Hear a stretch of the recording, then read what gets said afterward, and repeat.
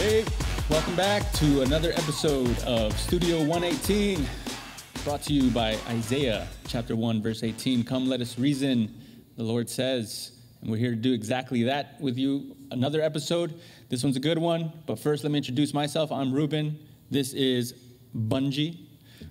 Welcome once again. Thank you for coming back.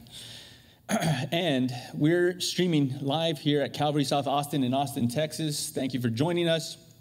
We're streaming live on YouTube, and we're also streaming live on Cable Access Channel 11 in Austin, Texas. So if you're joining us via the tubes right now, we appreciate you doing that. And guys, right, we have a live chat going on YouTube, so feel free to engage there.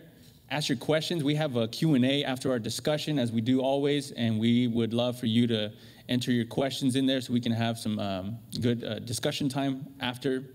And also, feel free to share the link to the live stream.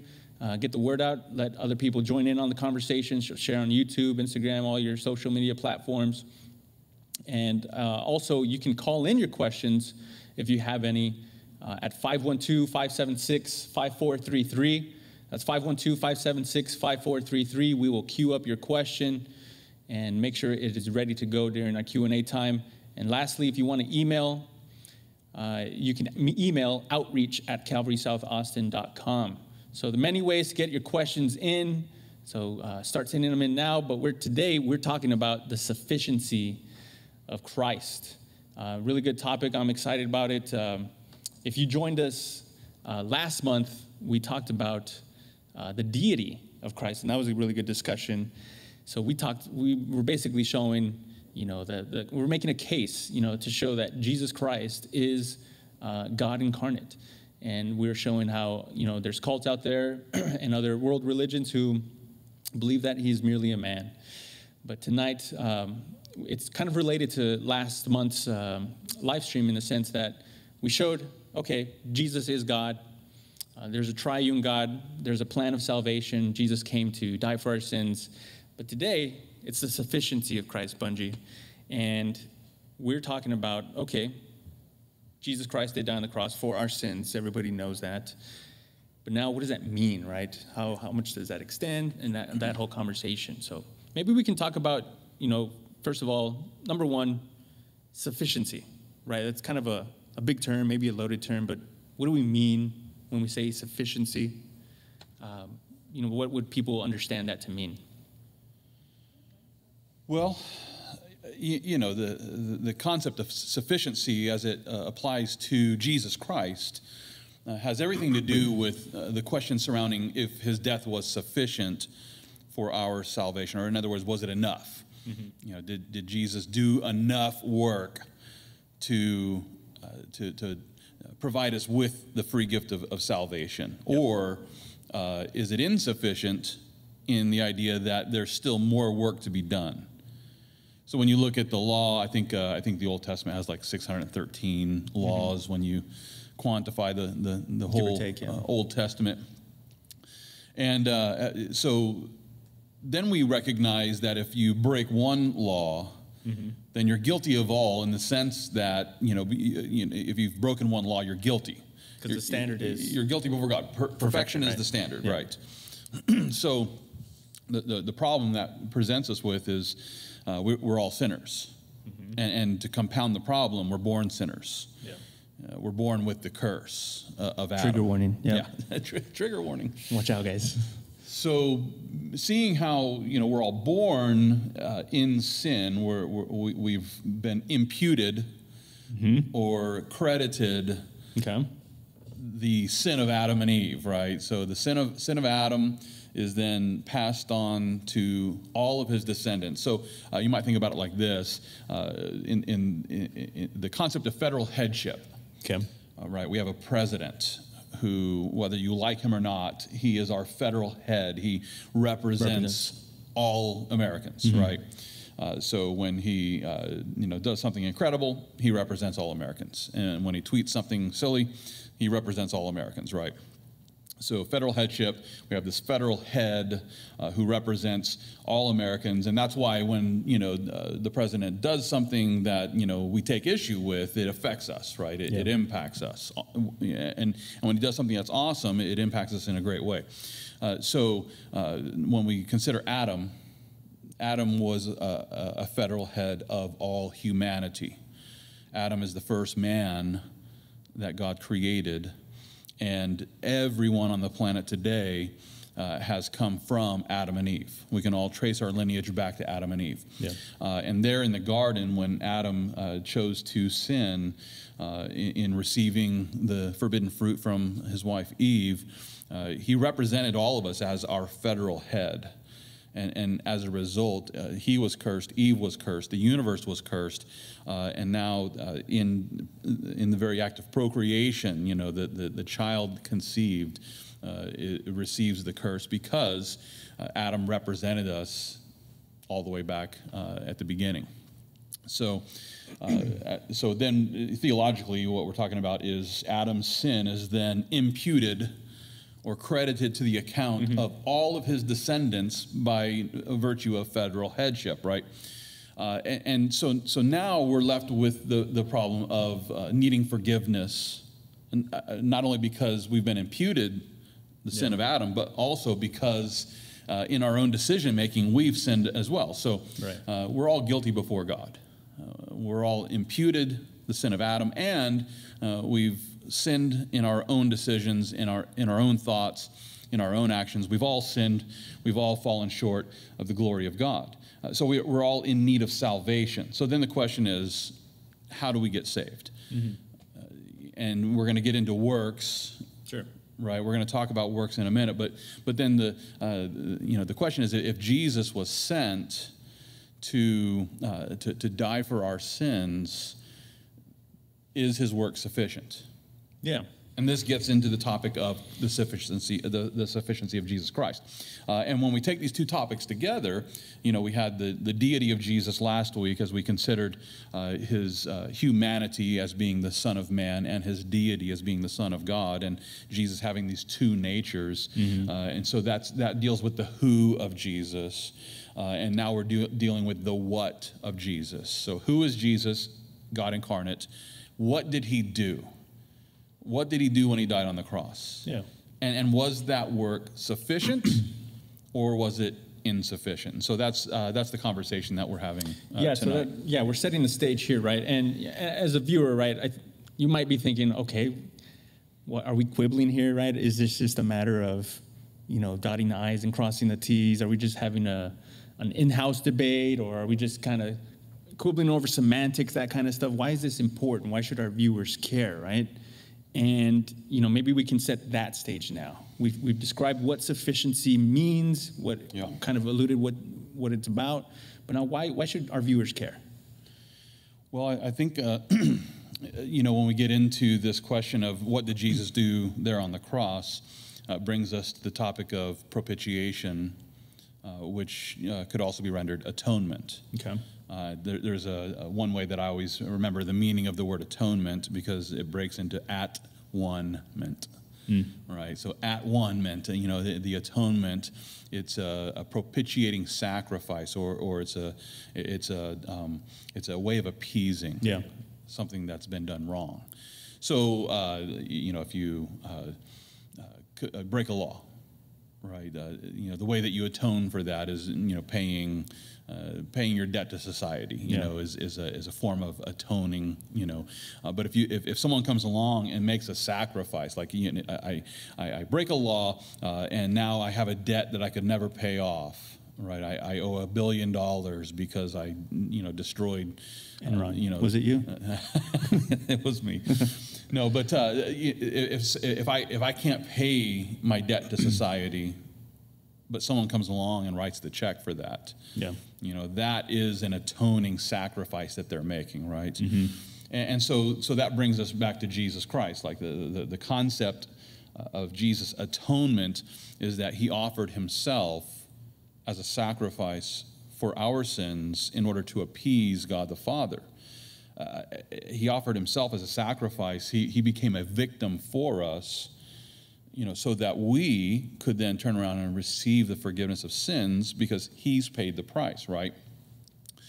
And so in this conversation about the atonement, was that atoning sacrifice sufficient to cover all of my sins? And the reason why the viewer ought to care about this is because we're all sinners. Yeah. And if Jesus has atoned for the sins of the whole world, that's a benefit to every single one of us. It's something that I would want to know about if I didn't know. If I didn't know what Jesus did on the cross and how it impacts my eternity, it's something that I would want to know about. Right. At the same time, if I'm hearing about this and then I find out that, well, Jesus' work on the cross, his atoning sacrifice, was only for some people, I'd want to know about that too. Yeah. And that brings up the concept of limited atonement, because there are some Christians who believe in what's known as limited atonement, right? This is part of the Calvinistic system of theology, right? And Calvinists are Christians who subscribe to a very specific system of theology, which is broken down in the word tulip, and we don't have time to get into every single letter and what each one means, but the L in tulip means limited atonement.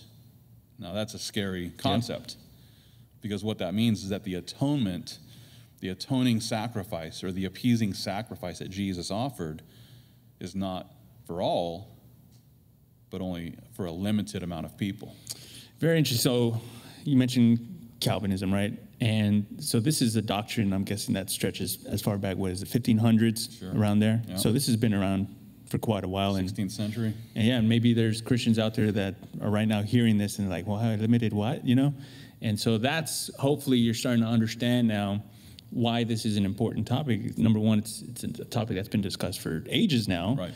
But it does have, real theological implications in terms of who gets saved, who becomes part of the body of Christ, who is going to make it into eternity with the Father, the Son, and the Holy Spirit versus being damned for eternity, right? So these are real consequences that we're talking about. So we're not just quibbling over semantics. Hopefully you can understand that. Right. If the atoning sacrifice of Jesus Christ is limited, well, then we might want to know limited to whom, right? Did I make it? Yes. Right. And in an attempt to defend that position, most Calvinists will offer up a statement that I agree with, though I don't think they fully agree with it. And the statement is that the atoning sacrifice of Christ is sufficient for all, but only efficient for the elect. Right? Yes.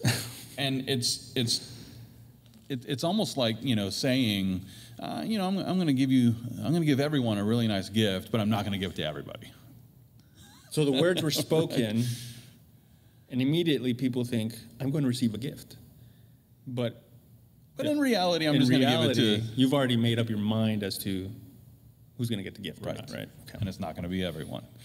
So the statement, sufficient for all, but efficient for the elect, I agree with that on the surface level, right? If by that what we mean is that Christ literally died for the sins of the whole world, but only those who believe in Jesus will receive the effects of that atoning sacrifice. If that's what we mean by that statement, then yeah. I totally believe that the atoning sacrifice is sufficient for everyone. The sacrifice is enough to save every single person. It is what was needed to be done. Right.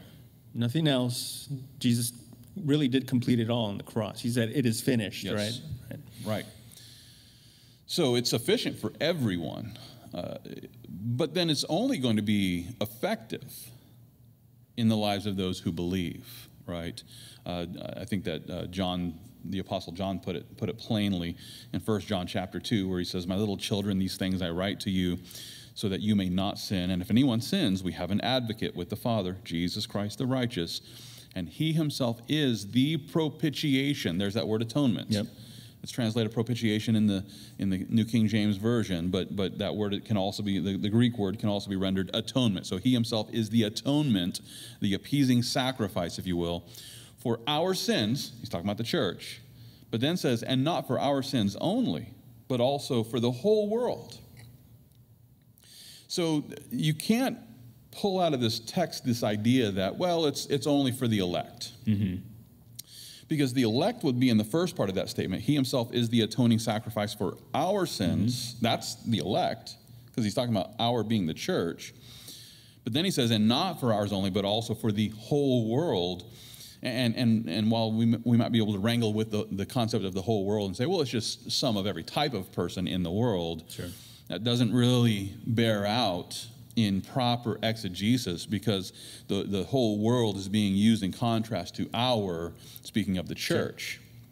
So we might render 1 John 2, verse 2 in this way: he himself is the atoning sacrifice for the church's or the elect's sins, and not for the elect's only, but also for the rest of the whole world, right?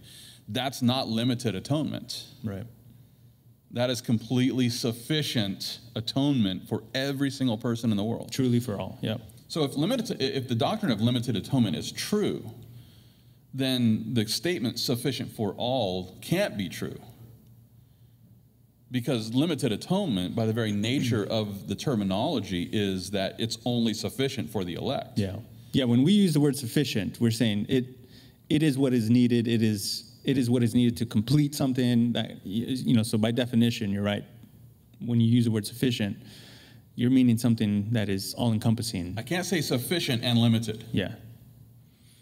It just, when you're applying it in the same sense, right? In the same sense, at the same time, right? So if I'm saying that the atoning sacrifice of Jesus Christ is sufficient for the whole world, then I can't say it's limited. But it's limited, yeah. I can't say it's limited atonement. Now I can say in this sense that it's limited by virtue of a person must receive the gift. Like if I said, I'm going to give $1 million to every single person in the world, and whoever will receive it will be a millionaire. There's no contradiction there. I'm ready to give $1 million to every. Don't call me. I don't have $1 million. But if I were to, if I were able to do that and say I'm going to give $1 million to every single person in the world, right, and whoever will receive it will be a millionaire, then the people who don't want to receive it, they're not going to be a millionaire. So in that sense, that would be sufficient for everyone to be a millionaire.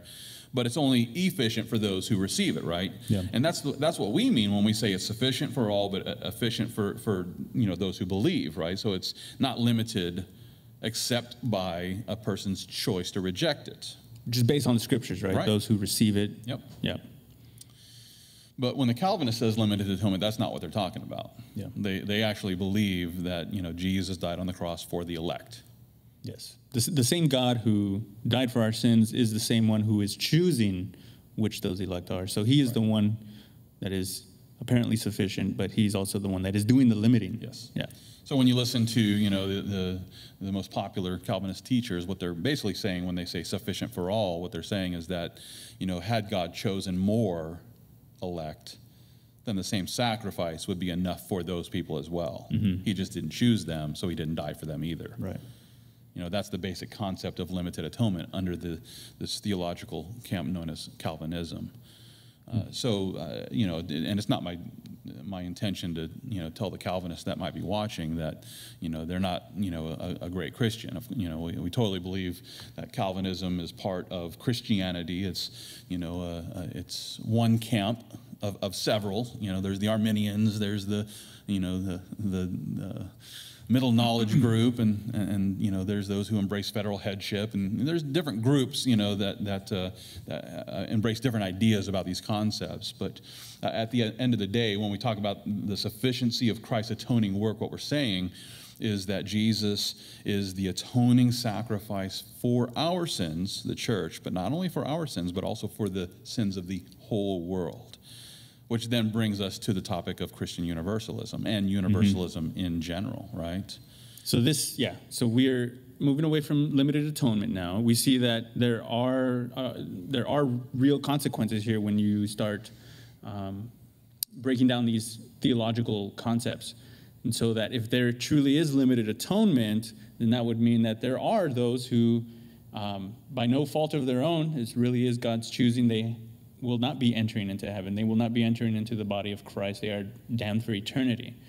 So that is a difficult concept to swallow, but it is something that is borne out by that limited atonement worldview. So keep that in mind, viewer. Now we're moving on to what you said. And we don't agree with that. Of course. Yeah, we don't subscribe to the idea that atonement is limited to a specific group that God chose from before the foundation of the world, and everyone who's not part of that elect group has no chance to receive that atoning sacrifice. We believe that the atonement of Jesus Christ is sufficient for every single person, and we all have the same opportunity to receive that free gift of forgiveness that's received when we trust in the atoning sacrifice of Jesus Christ. But when we talk about the atoning work being sufficient for everyone, and it being an opportunity for every single person to receive, that lends itself to this next heresy, which is Christian universalism. Okay, so universalism. So let's break that down. There's a lot of big words being thrown around today, but let's try to break it down. I'm a big guy. Yep. This is true. So I only know big words. I am not. Yeah, don't adjust your settings on the TV there. I'm not standing closer. He's not. No tricks being played here. Near, far. All right. So, universalism is the belief that everyone eventually gets saved. Right? So, stepping back away from the Christian camp, right? If we just talk about universalism, it's basically centered around the idea that all religions lead up the same mountain, to God. All religions are equally valid paths to salvation. So that's universalism. Is as long as you're sincere in your faith, you're gonna get saved. Yeah. Right.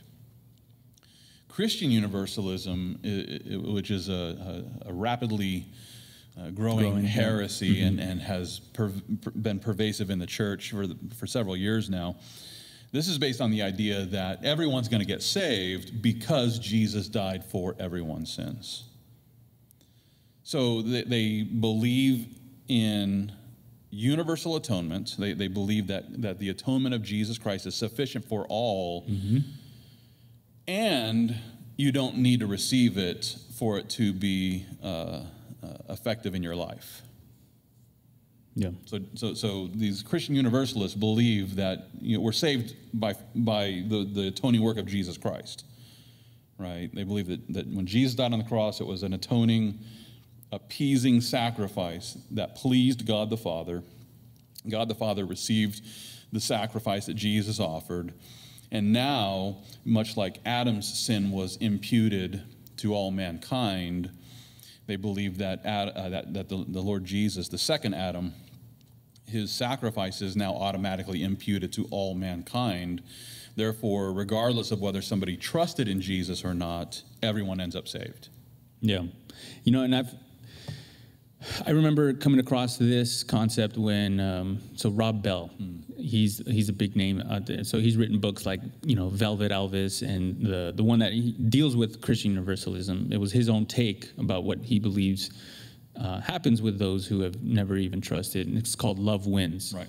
And that's kind of alluding to what he's getting at, is that even if you didn't put your faith in Jesus in this life, that God's love is so overpowering that he'll give you another chance in between, the afterlife and your true destination, that he'll give you another chance to accept him, in the afterlife. And that it's kind of like a weird kind of purgatory, so you died, but you still get another chance. I don't know what goes on there, but ultimately he's emphasizing the love of God, right? And while de-emphasizing the justice aspect. And so that's where I became familiar with this concept of universalism, is that eventually, he says that eventually everyone will get saved because love wins in the end. Right. God's love is so overpowering, so, so overwhelming that you will have no choice but to accept that even after you die. Yeah. So, which is kind of a twist on the irresistible grace, the eye from tulip. Sure. Right? Except that, but then coupled together with maybe Roman Catholic, concept of purgatory. Yeah. That you might be able to resist God's grace here in this gonna world, get you. but then in this purgatory place, or maybe this C.S. Lewis kind of, limbo between, earth and heaven, that you'll have an opportunity to experience the irresistible grace of God, and in that state you'll receive it, right? Is it true that you only accept the S in tulips, which is sick beard? Yes.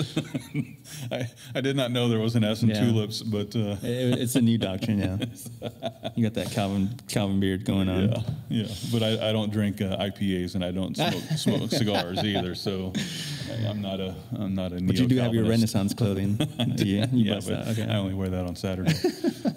When you're LARPing. Because I play. But nice. So this concept of Christian universalism, the problem with this, what I would call heresy, it's made its way into the Christian church, but it's not Christian theology. Paul's very clear. The New Testament epistles, very clear. Jesus, very clear that people end up in hell. Right. There's no getting around this, and there are some who take it out to, okay, so everybody that rejects Jesus ends up in hell, but then after a certain amount of time in hell, their minds are changed. They finally receive Jesus Christ and are saved at that point. So that's another form, of Christian universalism. There's different ideas of Christian universalism, but at the end of the day, the concept is that the atoning sacrifice of Jesus Christ eventually affects every single person so that they can be saved, right? And while I do believe that the atoning sacrifice of Jesus Christ is sufficient for every single person, I believe that Jesus died for the sins of the whole world, and that everybody in the world has the same opportunity to receive the benefit of that appeasing sacrifice. So it's clearly sufficient, entirely sufficient. The problem with this concept of Christian universalism is that it ignores the third form of imputation. And just to be clear about this, the Bible presents us with three different acts of imputation that could potentially be applied to every single person. Yeah. The first two are automatic. So the first act of imputation occurred, as I pointed out earlier, when Adam's sin is imputed or credited to the account of all of his descendants. Yep. At the moment of conception, a person receives the imputed guilt of our federal head, Adam. Yep. And so in this way, we are born with a sin nature, just by nature of who our federal head is, or our father, Adam, right? So that's the first act of imputation. The second act of imputation happened on the cross. The Bible tells us very plainly that it's there on the cross where the sins of the world were imputed to Jesus Christ. He bore our sins on the tree, right? So there on the cross, the sins of the world were placed on Christ Jesus. But it's important to understand that there's one sin that wasn't. So the sins of the world, except for one, because there's one unforgivable sin. This is known as the blasphemy of the Holy Spirit. So Jesus received the imputation of all of our sins except for the blasphemy of the Holy Spirit. Just to break that down a little bit, it's important to understand that the Holy Spirit came with a threefold ministry. Yeah. You want to break that down? So, now you put me on the spot too. You don't have to. I'm bad with lists, but so it's the to convict the world of sin, righteousness, and judgment. Righteousness and judgment. Exactly right. Look at this guy. Yeah.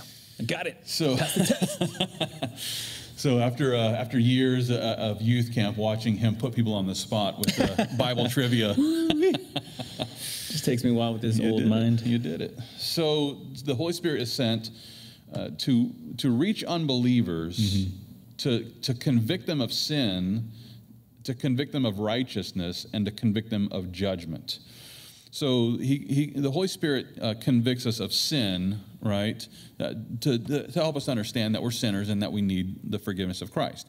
He convicts us of righteousness by helping us to understand that Christ is the perfect standard of righteousness. The proof of that is seen in the fact that God the Father received the sacrifice of his only begotten Son and brought him into heaven after the ascension. At the time of the ascension, Jesus entered into the glory that he had with the Father from before the incarnation, right? And so the confirmation of his righteousness or sinlessness, you might say, is seen in the death, burial, resurrection, and ascension of Jesus Christ. So the Holy Spirit convicts us of our sin. He convicts us of Christ's righteousness to help us to see how far we've fallen short of the perfect standard, and then of judgment, that we're all going to be judged. Yep. At the end of the day, we're all going to stand before a holy God and give an account for our life, right? So it's in this conviction. It's in the conviction that the Holy Spirit brings to each person, convicting of sin, righteousness, and judgment, that the Holy Spirit is drawing us to Jesus Christ. Jesus said, if I am lifted up, I will draw all men to myself, right? So it's at that point in time then when the Holy Spirit comes to convict us of sin and righteousness and judgment, that he's drawing us to the cross so that we might believe in Jesus Christ. The unbeliever says, I don't buy it. I'm not believing in this, right?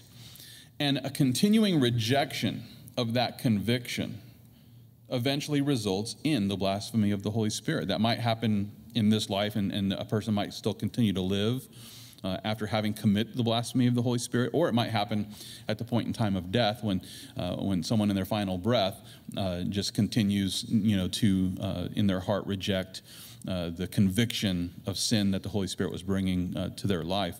But regardless of when exactly the Lord determines that someone has committed this unforgivable sin, it's at that point in time when they shut themselves off from the third act of imputation. And the third act of imputation occurs when a person receives the testimony of the Holy Spirit. They've been convicted of their sin. They've been convicted of Christ's righteousness, and they've been convicted about the judgment that they're about to receive, right? And as they place their faith in Jesus Christ, it's at that moment when the third act of imputation occurs, and that's when the righteousness of Jesus Christ is then imputed or credited to the account of the believer, right? So that then what's the word I'm looking for? It reverses the curse, right? This reverses the curse. So the person who receives the imputation of Christ's righteousness at that point in time is no longer under the federal headship of Adam, but now they're under the federal headship of Jesus Christ. And so in this way, Jesus, through the atoning sacrifice, which is sufficient for all, that sufficient sacrifice now is applied to the believer. With all its benefits, With all the benefits. And as the sin of Adam was credited to the account of every single person, in a similar sort of way, then the righteousness of Jesus Christ is applied to the believer, thereby null and voiding the sins that they're guilty of, as well as the curse that they received under the federal headship of Adam. Yep, that's a very good explanation. And, for the viewer, just real quick, before we continue elaborating on this, just so you know, we're not, speaking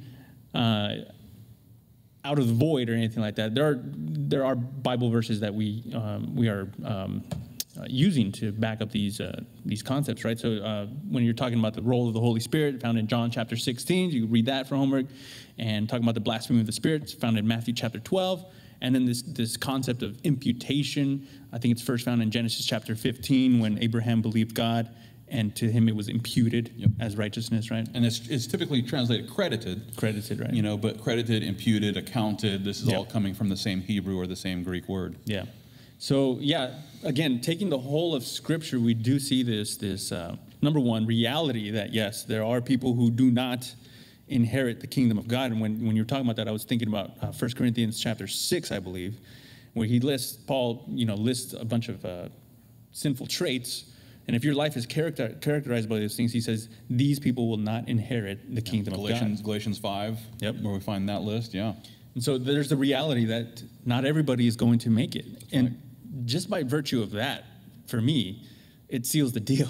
Right. Universalism is not something that is grounded in reality. It's not grounded for sure in Scripture, because of this concept that, again, how I mentioned that Rob Bell and others who ascribe to this, they seem to be emphasizing the love of God, but they want to de-emphasize or just completely remove God's just nature. And I think that's what is kind of creeping into the church, right? It's tugging at your heartstrings. Like, I mean, God is love, right? 1 John 4:9, I think, God is love. And so you want to be pulled in by this idea that, well, I only want to believe in a God who just completely loves, and I don't want to see any punishment. I don't want to see anybody. I'm a parent. When I have to punish my child, right. It's not a pretty thing. It's not something that I look forward to. I don't think any parent does that. And so, but we want to hold on to that aspect, and we want to say, well, therefore, any act of punishment, even though it's warranted, is not just. And so now that starts leading us into these other wild doctrines like Christian universalism, saying, well, in that case, everybody can make it eventually, and soon enough, I'm sure we're already starting to hear some of this, is that everybody just makes it, not eventually, but just by virtue of Jesus dying on the cross, everybody's going to make it. So we don't even have to evangelize. We don't have to do any of these other things that Scripture is clearly laying out for us to do, right? So that's a very good explanation about we've covered kind of both ends of the spectrum. So we had limited atonement. It seems to limit the sufficiency of Christ in saying that it's only applicable to certain people. Right. So in that case, did Christ really do it all? Did he really complete what he was set out to do? But then when you're talking about Christian universalism, they want to go above and beyond and say, not only did he complete it, but he completed it so that everybody, regardless of whether you believe in him or not, or commit your life to him or not, you're in. You're in by default. Right. And so there are two ends of the spectrum here, and we want to avoid those. Right here at this church, here at Calvary South Austin, we do not hold to these two ends of the spectrum. We prefer to follow Scripture, and where Scripture says that there is a reality that some will not make it, based on what we see that, well, Christ did die for all, but it's for those who receive it. Right? That is when it becomes efficacious. You have to make that free will decision. That's right. Yeah, we have to embrace the federal headship of Jesus Christ by faith in his atoning sacrifice, so that then we receive that third act of imputation, which covers all of our sins and helps us to avoid the unforgivable sin. Right? So the sin of Adam imputed to every single person. Our sins were imputed to Christ on the cross, all of our sins, and the only sin not covered on the cross is the blasphemy of the Holy Spirit. And when we trust in Jesus Christ, we receive the benefit of the atoning sacrifice. That appeasing sacrifice enables Christ to be just and the justifier of the one who trusts in him, so that the third act of imputation, the crediting of his righteousness to my spiritual account, occurs at the moment of faith. And that's when the believer is justified. In a fun way to remember justified is it's just as if I'd never sinned. Right? Yes, my childhood church memories are coming back now. There they are. Yes. And one of the sections of Scripture that you can go to learn more about how the difference between the federal headship of Jesus and Adam, Romans chapter 5, it's beginning at verse 12. Therefore, just as through one man sin entered the world, and death through sin, and thus death spread to all men because all sinned. For until the law, sin was in the world, but sin is not imputed when there is no law. Nevertheless, death reigned from Adam to Moses, even over those who had not sinned, according to the likeness of the transgression of Adam, who is a type of him who was to come.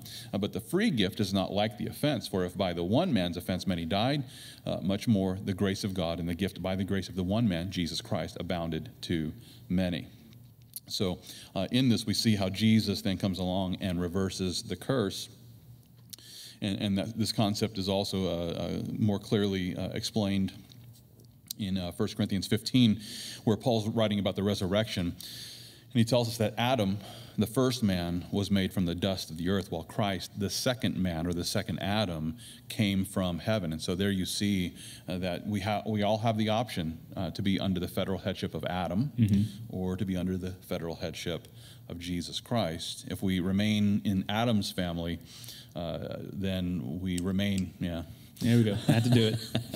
Then, if we remain under Adam's federal headship, we remain in Adam's family, and in Adam's family, we're still in our sins. Therefore, the second imputation doesn't apply to us. But if we're by faith under the federal headship of Jesus Christ, then the second imputation applies to us because we've received the third imputation of Christ's righteousness. Yep. Awesome. Boom. So don't be a lurch, guys. Accept that third imputation, guys. Oh, we're bringing it all, guys. We're bringing it all. So right here, I just want to take a quick pause just to talk to our viewers real quick. Thank you for joining us. Studio 118 coming live from Austin, Texas, here at Calvary South Austin. We are streaming live on YouTube, youtube.com/Calvary South Austin. Make sure we're doing this once a month. Today's a special episode. We're doing 1 week early, but usually we are streaming the first week of the month, first Thursday of the month. So keep an eye out for that. But we have, just to remind you, we have a Q&A after our discussion tonight. And so if you want to get your questions in, you have a few options here. Number one, you can join us on the YouTube live chat. Enter your questions there. We will queue them up. You can also email your questions to us at outreach@calvarysouthaustin.com. Or if you are watching on cable access channel 11, or you just love using the telephone rather than other electronics, you can call in your questions at 512-576-5433 and 512-576-5433. Also, I did forget to mention at the outset, but here at Calvary South Austin, we have opened up the doors to our church here to have live services. We've taken the necessary safety measures to make sure everybody's keeping socially distant during this time. We've got hand sanitizer, masks, and we just invite you to come out to join us in face-to-face fellowship as we read through the Bible, as we partake in praise and worship, and we just want to, have that fellowship.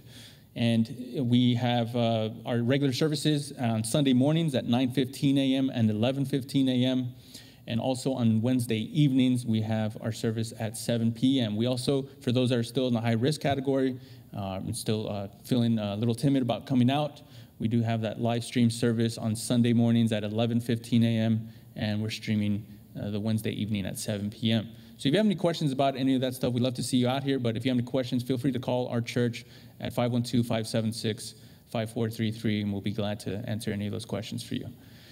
Well, all right, so back to our discussion on sufficiency of Christ. So we've covered, why is this important? Yeah, we've covered a lot already, but we've just answered the question about, why is this important for our viewers? So I hope you understand that this is not mere, theological kind of ivory tower babbling here, but we're concentrating on what is Scripture telling us about what has Christ accomplished. So we talked about limited atonement, we talked about Christian universalism, but then there are other matters to worry about or to think about and think about deeply. So when it comes to Christ's sufficiency, what did he accomplish on the cross?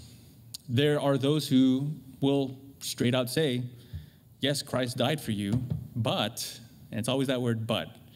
Christ died for all, and Christ said, it is finished, but. Dun, dun, dun. Basically, they're trying to negate everything that came before Right. that.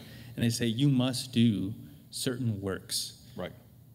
So people will still try to say Christ is sufficient and his work is sufficient, but there's these things that we need to do. So maybe let's try talking about some of those things. Yeah, well, this certainly brings us, to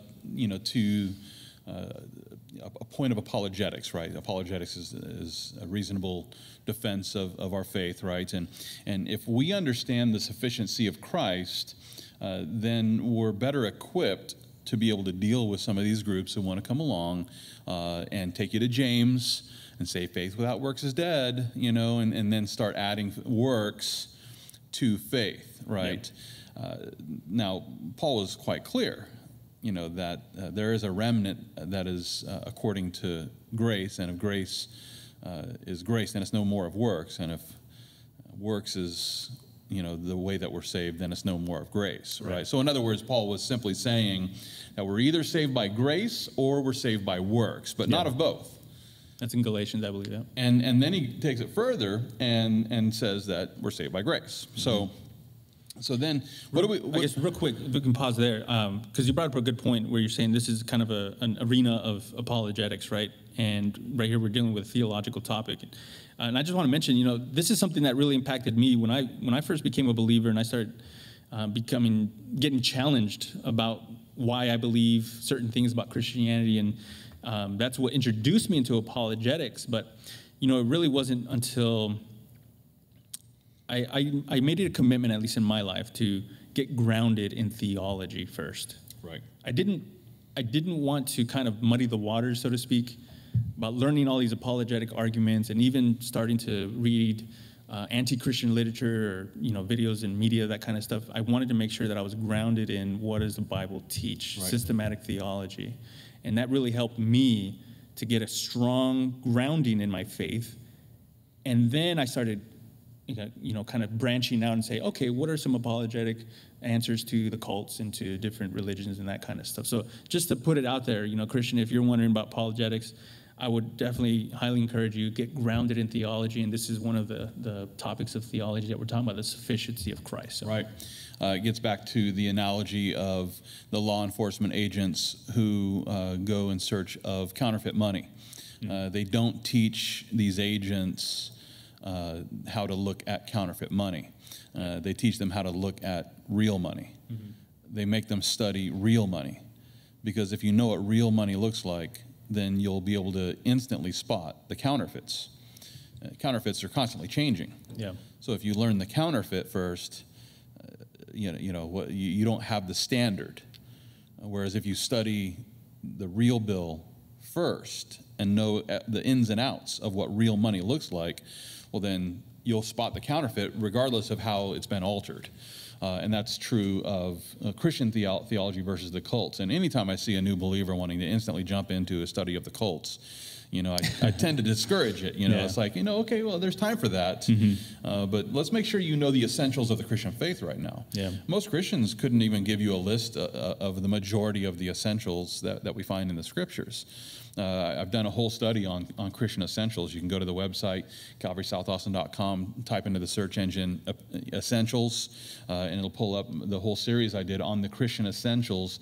And that's where we really need to start, is what are the essentials of the Christian faith? I did another study on the first principles that Paul explained in Hebrews chapter 6. Yep. You can study through my Hebrews 6 study to consider the first principles of the Christian faith. This is one of those first principles. This is one of those essentials, the atoning work, the appeasing sacrifice of Jesus Christ. And if you know this doctrine, then you'll know when you hear the heresy. You'll know when someone comes along and starts trying to add works to the atoning sacrifice. And the verse I was talking about earlier is Romans 11. Okay. It's in Romans 11, verse 5. That's right. This is where Paul says, at this present time, there is a remnant according to the election of grace, and if by grace, then it's no longer of works, otherwise grace is no longer grace. But if it's of works, it's no longer grace, otherwise work is no longer work. So the idea being, it can't be both. And when the cults run to James and say, well, James says that it's, faith without works is dead, and then springboard from that verse to, therefore, faith plus works equals salvation. It's like, well, no, that's not what James said. He just said if you're not working, you have a dead faith. Yep. In other words, there's no evidence of your faith unless you actually are serving the Lord. If you say you have faith in Jesus Christ and then you're not serving the Lord Jesus Christ, then the faith you claim to have isn't borne out by the works that you're doing. James does not say faith plus works equals salvation. Faith plus works equals the reception of the atoning sacrifice. He doesn't say that. Yeah. So then when it comes to understanding what the sufficiency of Christ is all about, how it's tied to the atoning sacrifice, and as we consider how it's sufficient for everyone, and then sufficient in the sense that it sufficiently covers every single sin, well, if that's true, then there's no need for us to work our way to heaven. Yep. If it sufficiently covers every sin, and it sufficiently provides the righteousness of Jesus Christ to cover my entire account, well, then there's no works necessary for salvation. But this doesn't stop groups from introducing works like baptism. Yeah. Right? So we're going to talk about what's known as baptismal regeneration. Now, as Christians, I mean, we've been given the command to go and baptize in water, right? Baptizing them in the name of the Father, the Son, and the Holy Spirit, right? So we totally believe in the sacrament of water baptism. I think that every born-again believer ought to be water baptized. Why? Well, that's what Jesus told us to do, right? This does not suggest that we need to be water baptized in order to get saved. And yet there are many groups who actually teach that in one form or another. Right. You want to bring up some of those groups? Yeah. So the one that I'm most familiar with is Catholicism. Just because I grew up with, I still have Roman Catholic family members and in-laws, and so there is that aspect where you hear that throwing around, infant baptism even, right? And so my understanding there is, as one of the sacraments in Roman Catholicism, is it includes baptism as an infant, preferably. And what this does is that, according to the Catechism of the Catholic Church, is that the baptism removes the original stain of sin brought about by Adam, as we were talking about earlier. And so at that moment, you are technically saved. Yes. You are technically adopted into the family of Jesus Christ as an infant, without having made a conscious decision. That sprinkling on the head, or the dipping on the head, as you can see there, is that removes the original stain of sin from Adam. Right. And so that is part and parcel of salvation. That is the mechanism through which you get saved. It's not even plus. That is salvation right there. And so that, that's the one I'm most familiar with. So they definitely do include it as dogma, as part of the catechism and the sacraments, one of the sacraments that you must abide by. It covers your salvation until your first sin. Yes, until you commit a venial or a mortal sin, right? That's right. And then now you need other sacraments, other works, and penance and all that kind of stuff. Yep. And so, but yeah, at that moment, how can you say that Christ's work on the cross is sufficient, that it is enough? It is enough only to a certain point, then it's not enough. I mean, is Jesus God or not? Is it for all time? Because when I read in Hebrews, right, that he died once and for all. I think it's in Hebrews. Yes. Somebody fact check me, but yeah, that's true. Yeah, so he died once and for he died once and for all. Once and for all time, right? And it's a one-time sacrifice. Yes. Otherwise, why did he die on the cross in the first place? So that's what really gets my gears turning in my brain here when I start seeing, okay, that this is the mechanism through which you get saved. I thought it was faith. So, and then what this unravels as well is the whole reversing of the curse, right? So think about it like this, that when Jesus died on the cross, he was reversing the curse by undoing Adam's sin for those who believe, right? So now, if his sacrifice is ultimately to act as our federal head, undoing Adam's federal headship, and we're under Adam's federal headship because of the imputation of his sin. Not because we sinned first, but because Adam sinned first. We're imputed the sin nature, and then we carry that out by our own decisions, but ultimately that ties back to Adam, right? So if baptism in the Roman Catholic Church releases you from Adam's guilt, and you are as Adam was in the garden, and then you choose your first sin, how does the work of Jesus Christ cover that? There's a deep theological issue in that whole doctrine that unravels the whole federal headship concept of what Jesus did on the cross. And as Jesus comes as the second Adam to undo what the first Adam did, if in water baptism in the Roman Catholic Church, you become your own Adam, so to speak, who comes and dies for that sin? Yep.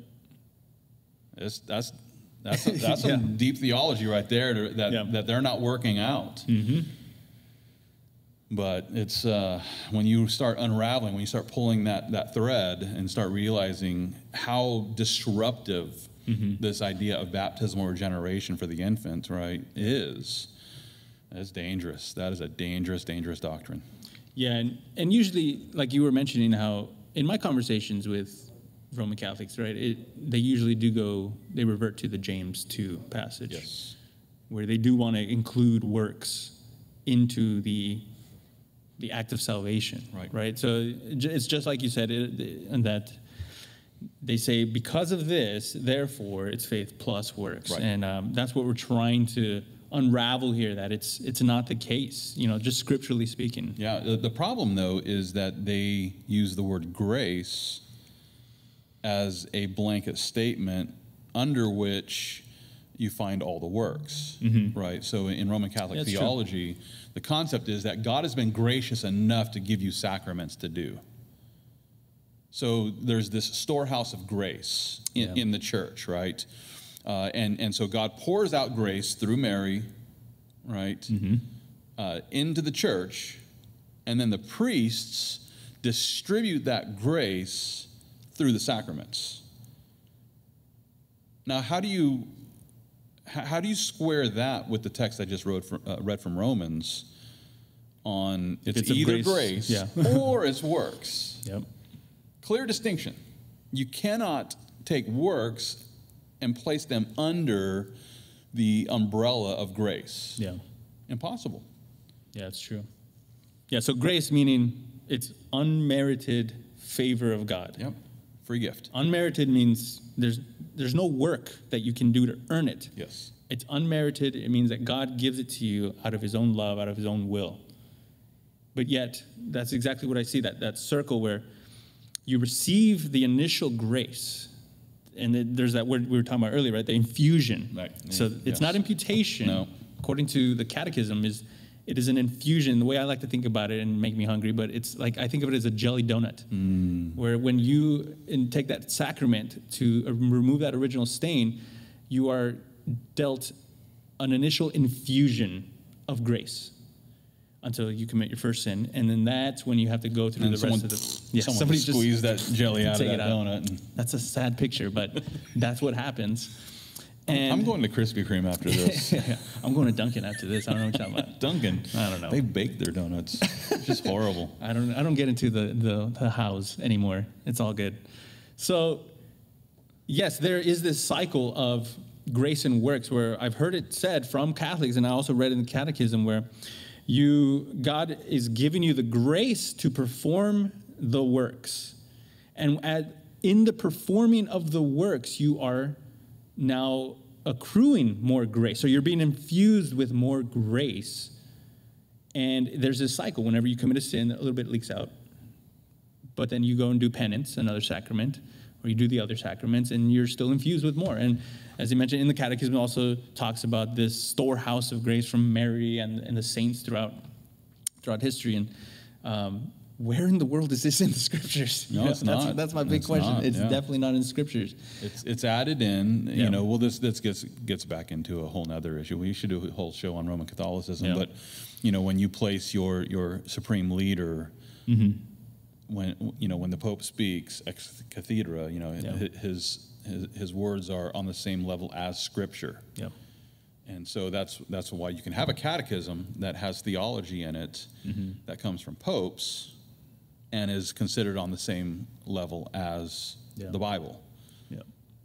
So that's a whole nother another issue there. It is definitely just kind of a wicked way of thinking about theology, where you look at tradition rather than just trusting in the sufficiency of Scripture, which is another great topic. Yes. But reeling it back in to baptismal regeneration. So Roman Catholicism is one good example of baptism being a work that is needed for salvation, showing that Christ ultimately, his work on the cross is insufficient. Maybe you have other examples of... I think, just to bring in a little clarity, I think some Christians who are not of the Baptist church tradition mistakenly think that the Baptist church believes in baptismal regeneration. But every good Baptist church does not believe in baptismal regeneration. For the Baptist church, baptism is more of a connection to church, what's the word I'm looking for? Membership. Yep. Yeah. So in the Baptist church, they're called Baptists, but that doesn't mean they believe in baptismal regeneration. It means that your membership connection to this fellowship of faith is found in your baptism. When you're water baptized in the Baptist church, that's one more step of your participation in church membership, right? Yeah. So the Baptists, at least the good Baptist churches, do not subscribe to baptismal regeneration, but most Church of Christ do. And a lot of people don't know that either. Yeah. But at the highest level of leadership in the Church of Christ, when you see a breakdown of their theology, water baptism is necessary for salvation in most Church of Christ. I think there are a few who have kind of strayed away from this belief system, but they're the aberrant, Church of Christ. They're not in line with the standard theology and distinctives of the Church of Christ, right? And then the hyper Church of Christ is the International Church of Christ, which you find a lot of on college campuses, a lot of active ICC members, International Church of Christ. Functioning on college campuses, and their Church of Christ on steroids. It's like the average Church of Christ believes that you have to be baptized in their water, but ICC doesn't even accept the baptism of the Church of Christ. You have to be ICC baptized in order to really be saved. And so you have to understand that one group that has really popularized Church of Christ is the Duck Dynasty guys. Yeah, I remember those guys. Where are they gone anyways? They're duck hunting or something. Yeah. I don't know where they're at. But all those guys were Church of Christ. Yeah. And when you listen to their testimony, it's always like, it was there in the water, where I confessed Come to the water. And so that's the concept in Church of Christ, is that you have to be confessing Jesus Christ as you're being baptized in the water, and now you're saved when you do that. Yeah. It's always a secret formula. Yep. It's always a mechanism somehow. Yeah. So that is clearly works-based salvation. If I have to be water baptized to be saved, now I have, Christ's work isn't sufficient. It's Jesus, his atoning sacrifice, plus this thing that I did. Yeah. It's shake and bake, and I helped. It's like, yes. Jehovah's Witnesses. You were looking at their website a little bit earlier. Yeah. And I don't think they come right out and say you have to be water baptized to be saved. Yeah. Right, but you certainly see it in their actions and in the implication that you still have to be water baptized in their church and confess your allegiance to their Watchtower organization, for your salvation to be acknowledged. So the implication of that is you have to be baptized Jehovah's Witness in order to be saved. Yeah, this reminds me of a conversation. It's kind of a similar conversation where I think I was talking like a Seventh-day Adventist. And, they believe in, obviously, Sabbath worship. Yes. So, and I always ask the question, okay, if you're making such an emphasis on Sabbath worship, if I were to die right now, worshiping on the first day of the week, will I go to heaven? And that's kind of a similar question that I would like to ask these people that believe in baptismal regeneration, or any people that are trying to add works, is if I die without having performed that work, will I make it into heaven? To me, that's just kind of an easy question to kind of get it out of them, or see them fidget a little bit and see where they truly stand. Because if they answer, well, there's your answer right there. is that they are truly emphasizing that to the point of it is a work that needs to be done in order to be saved. Yes. And, I have had that exact conversation with ICC members, International Church of Christ, and they will not agree that someone is saved prior to their water baptism. Oh, they just go outright with it? They are full on. If Wow. you did not get water baptized, you are not going to heaven. I wonder what Bible they're using. Yeah. Yeah, I don't missing know. some pages there. Might be missing a few pages. Mormons. Yep. The LDS Church. Most So certainly. they take it a step further, right? They do. Yeah. Yeah. So not only do you have to be water baptized to be saved, but like if you have family members who weren't part of the LDS Church, and you want to try to secure their salvation, then you can get water baptized by proxy for them. Yep. How about that? I heard they baptized by proxy Michael Jackson, Elvis, other people. And this gets into their genealogy work, which is why I never go sign up for any of these genealogy sites. It all traces back to the LDS Church. Nice. But you heard it here first. But yeah, a lot of the work they do with genealogy is for this very purpose. And there's a lot of people who go to the temples on a regular basis to get baptized by proxy for people that they've discovered. Like they're doing their whole genealogy work. They're trying to find out their whole family lineage so that they can go get baptized for each of these family members. So they're not really old. They just look old because of all the water they've been getting into. That's right. Okay. They're all wrinkled. Yeah. So, but what about my favorite one is Pentecostals? Oneness Pentecostals. Such a fun name, but such a dangerous doctrine here. Yeah. So they take a different twist on this. So they say that it needs to be done only because they're oneness, right? So just backing up a little bit, I think we talked about this last episode. Oneness Pentecostals are not Trinitarian; they are Unitarian, but they believe in modalism, where it is God who has put on. He goes through different modes, right? And so when it comes to baptismal regeneration, they take this weird step and they say, when you're being baptized, you must be baptized only in the name of Jesus. Yes. Not the Father, not the Holy Spirit. I guess they haven't read Matthew 18. I don't know. Well, if you want to be technical about Matthew 18, I mean, if we're going to imply that there's actually a name that you're supposed to be baptized in, it would be Jehovah. Yeah. Not Jesus. Yeah. Because it's the name of the Father, the Son, and the Holy Spirit. And we talked about that. Right? Yeah. So if you're being baptized in the name of the Father, the Son, and the Holy Spirit, well, the name of the Father, the Son, and the Holy Spirit is Jehovah. From eternity past, I am that I am, Yahweh, is God's name. And in the incarnation, the Son is known as Jesus, which is Yahweh saves. Yahweh saves, yeah. Right?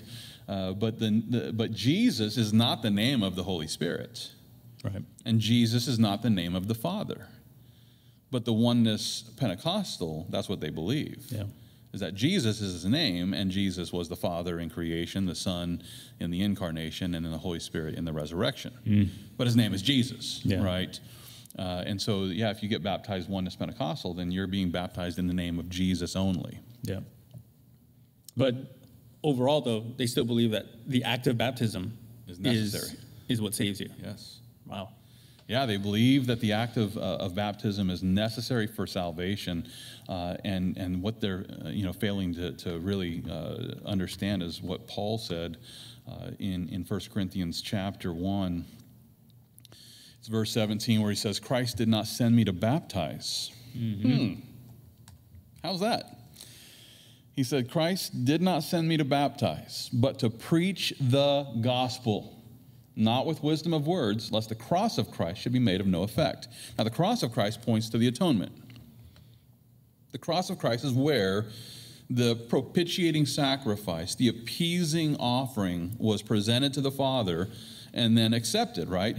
So the cross of Christ is made of no effect if baptism is necessary. Right. That's what Paul is saying there. If water baptism is necessary for salvation, you just made the cross of Christ of no effect. You've basically said what he did on the cross is insufficient.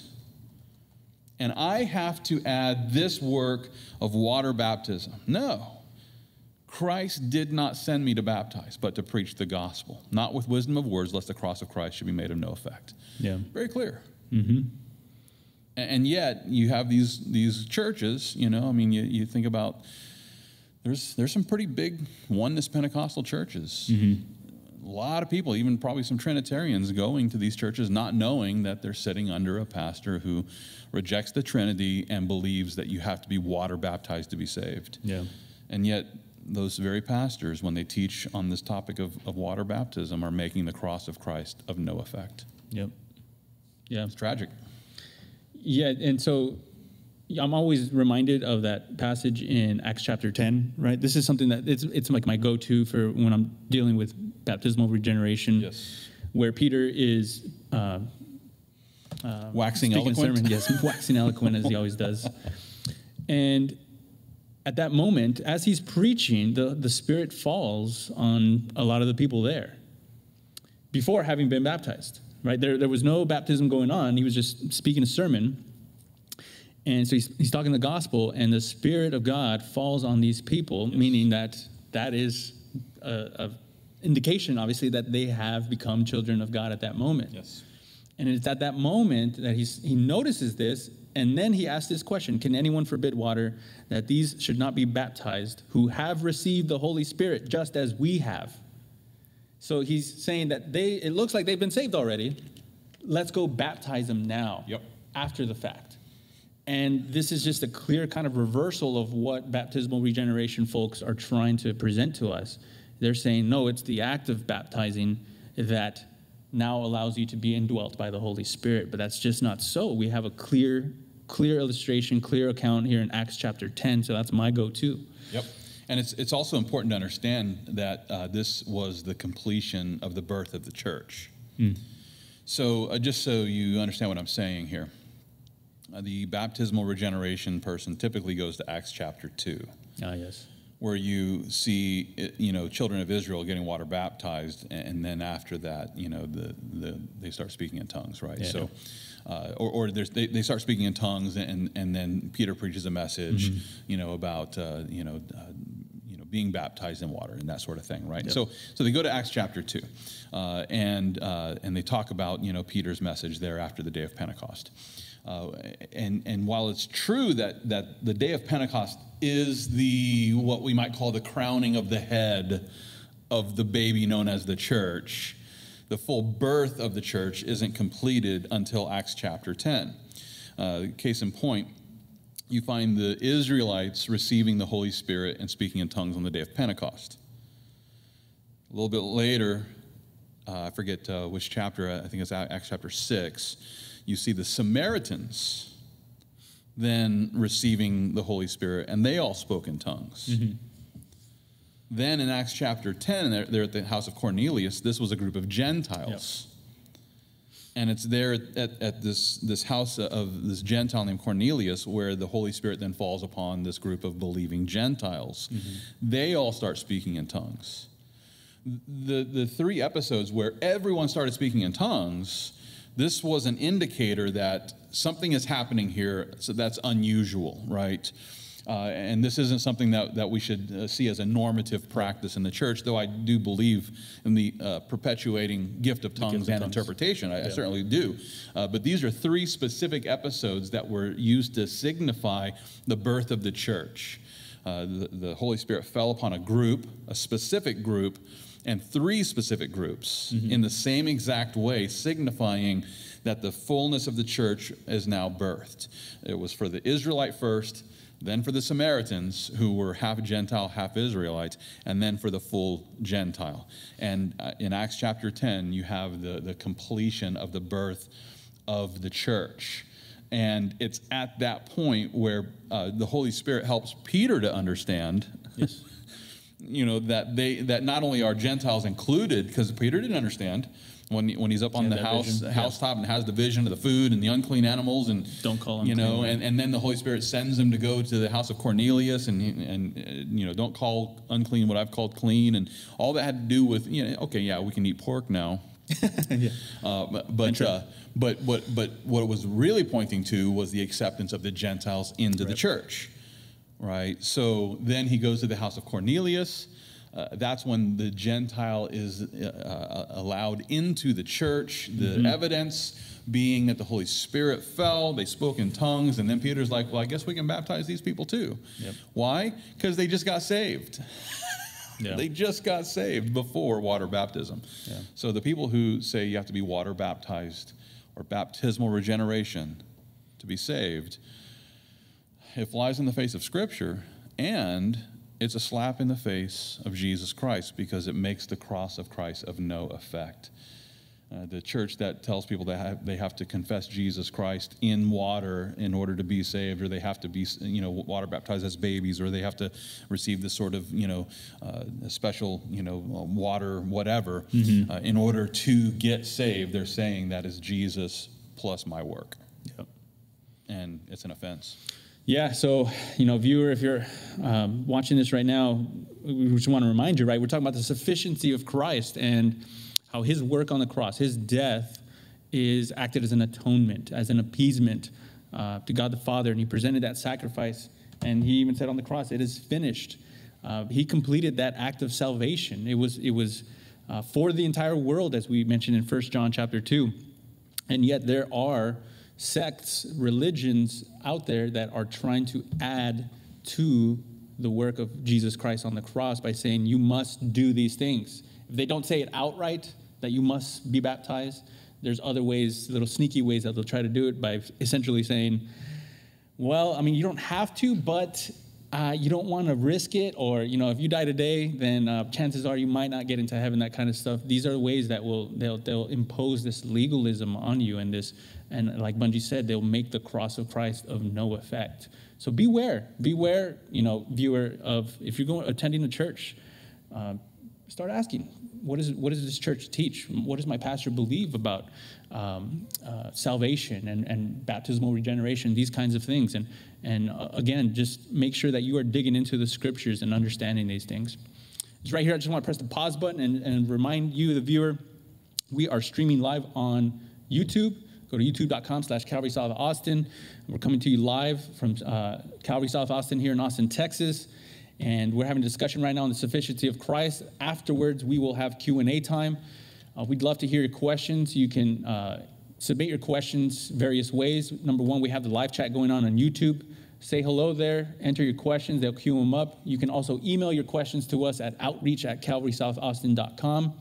And also, you can call in your questions. We are also streaming on Austin Cable Access Channel 11. If you're viewing us on television, we applaud you, number one, and we appreciate you tuning in. So you can call in your questions at 512-576-5433. That's 512-576-5433. And again, just a reminder, here at Calvary South Austin, we have opened up the doors of our church. You can join us for our Sunday and Wednesday services, Sunday mornings at 9:15 a.m. and 11:15 a.m., and then on Wednesday evenings at 7 p.m. Again, we've taken all the necessary safety measures. We're actually baptizing people in Purell, right? Yes, we're baptizing people in Purell, and if I could say that word, Purell. And yeah, we've taken all the necessary safety measures, guys, social distancing, hand sanitizer, masks. We just want people to enjoy fellowship face-to-face, but also stay safe during this time while doing so. So come on out. If you have any questions, call our church. Again, that number is 512-576-5433. We will get on with our discussion here. So we talked about baptismal regeneration. And now we are going to start talking about other works that people are trying to add to Christ's work on the cross. And one of them is just the idea of having sacraments. Yeah. Just rituals, religious rituals that they try to say that you must partake in these in order to be either a good believer or it's actually necessary for salvation. Yeah. One form of that is the Eucharist in the Roman Catholic Church. Yes. That it is a sacrament, yeah. That's a sacrament that infuses Going back to that technical Yeah, term. the donut, yeah. Yes, that's right.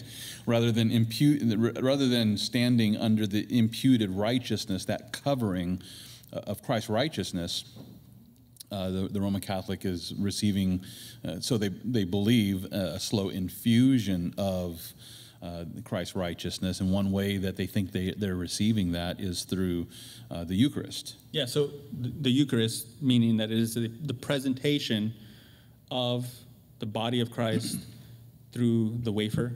Yes. And then the blood of Christ through the wine. Yes. Right? And they do this on a daily basis. Right. Through the Mass. And they're supposed to do it on a daily basis. Yeah. Right. Yep. So when you see like true Catholics, when you go to places where people are actually practicing Catholicism, they are going to the Eucharist every day of the week. And the reason why is because they recognize that they need this because they might die tomorrow. And they want to make sure that, all their ducks are in a row, that all their accounts are paid in full, right? And so they have to go about doing this work, every single day. And my understanding also from the Catechism is that to miss a sacrifice of the Mass, which is the full name, the sacrifice of the Mass, is to commit a venial sin. That's right.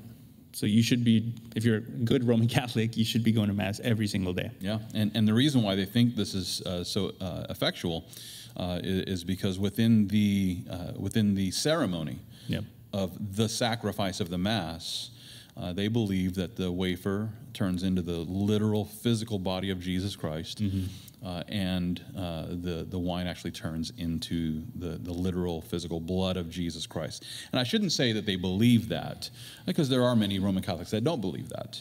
But it's a sin to not believe it. As a matter of fact, according to the Catechism, you're anathema if you're a Roman Catholic and you deny the miracle of the Eucharist. If you deny that the wafer becomes the body of Christ, if you deny the belief that the blood, the wine becomes the blood of Jesus Christ, if you deny those things, then you're anathema according to the Roman Catholic Catechism. Meaning accursed. Yeah, you're accursed. That is the strongest possible. Yes. Just like Paul used. Yes. So I speak in error if I say that all Roman Catholics believe in this miracle. But the Catechism certainly teaches it. It's what is taught. Yep. And the leaders of the Roman Catholic Church certainly teach this, right? But one of the problems with this is that not all Roman Catholic priests believe it. There are some Roman Catholic priests who don't believe this, and yet they're distributing the Mass without being able to perform the miracle. So in Catholic theology, those priests can't perform the miracle, in the transubstantiation is what it's called. They're not able to create this miracle of transubstantiation, and so all they're delivering to their congregation is a wafer. Of course, that's all they're all doing. But, that's a whole nother problem. But so backing out of that and just coming back to the sacrament itself. If the theology is correct, that the wafer literally becomes the body of Jesus Christ and the wine becomes the literal blood of Jesus Christ, then the next act makes sense, because they take the wafer, they put it in a monstrance, which is an ornate cross, and there in that ornate cross is a little window, which is basically the same size as the wafer. So the wafer goes into the window of this cross, and it's there on the communicate table, and then the congregation begins to worship it. Right, I forget the name of that musician. Matt Maher. Is it Matt Maher? Yeah, Matt Maher, something like that. He sings "Lord." Lord, I need you. Lord, I need you. There's a video of him singing that. And, You can go look up Matt Maher on YouTube and watch his "Lord, I Need You" video.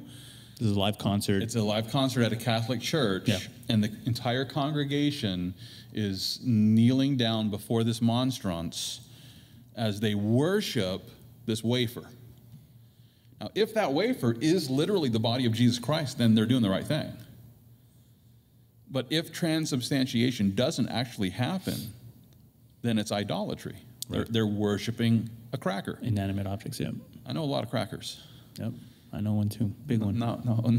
Big salty one. Not one worthy of worship, So is there any reason to think, biblically speaking, that transubstantiation actually happens?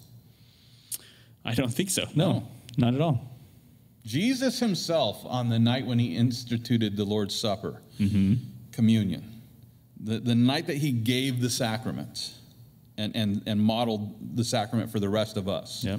Which Paul uses. Paul uses. Paul actually quotes Jesus Christ. And Jesus, standing there, takes bread and says, "Take, eat, this is my body." Right? He takes a symbol. He doesn't take he doesn't take a thumb off. He doesn't take a chunk of flesh. Yeah. Right? So his body's literally there. Yep. And at no point does he ever explain that he's doing some miracle. He doesn't ring a bell. There's no performance. He doesn't put in a monstrance. He doesn't do any of these things. He just takes bread and he says, "Take, eat, this is my body, which is broken for you. Do this in remembrance of me." Right? Don't do this because it's me, but do this in remembrance of me. And it takes the cup and offers up the same basic formula, right? Yeah. So there's no reason from the Lord's institution of this sacrament for us to think that the bread is literally going to become the body, that the wine is literally going to become the blood. Yeah. Yeah, I understand that they call it a mystery, of course. It is something that, it's not fully understandable, admittedly, right?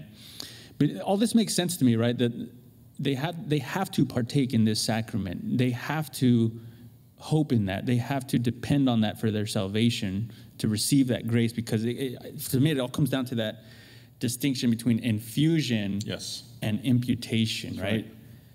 So if infusion is the doctrine, which is not found in the Bible, imputation is, clearly, but if we're going with infusion, then it makes sense that as you lose grace, you're losing, you're literally losing your righteousness. Yes.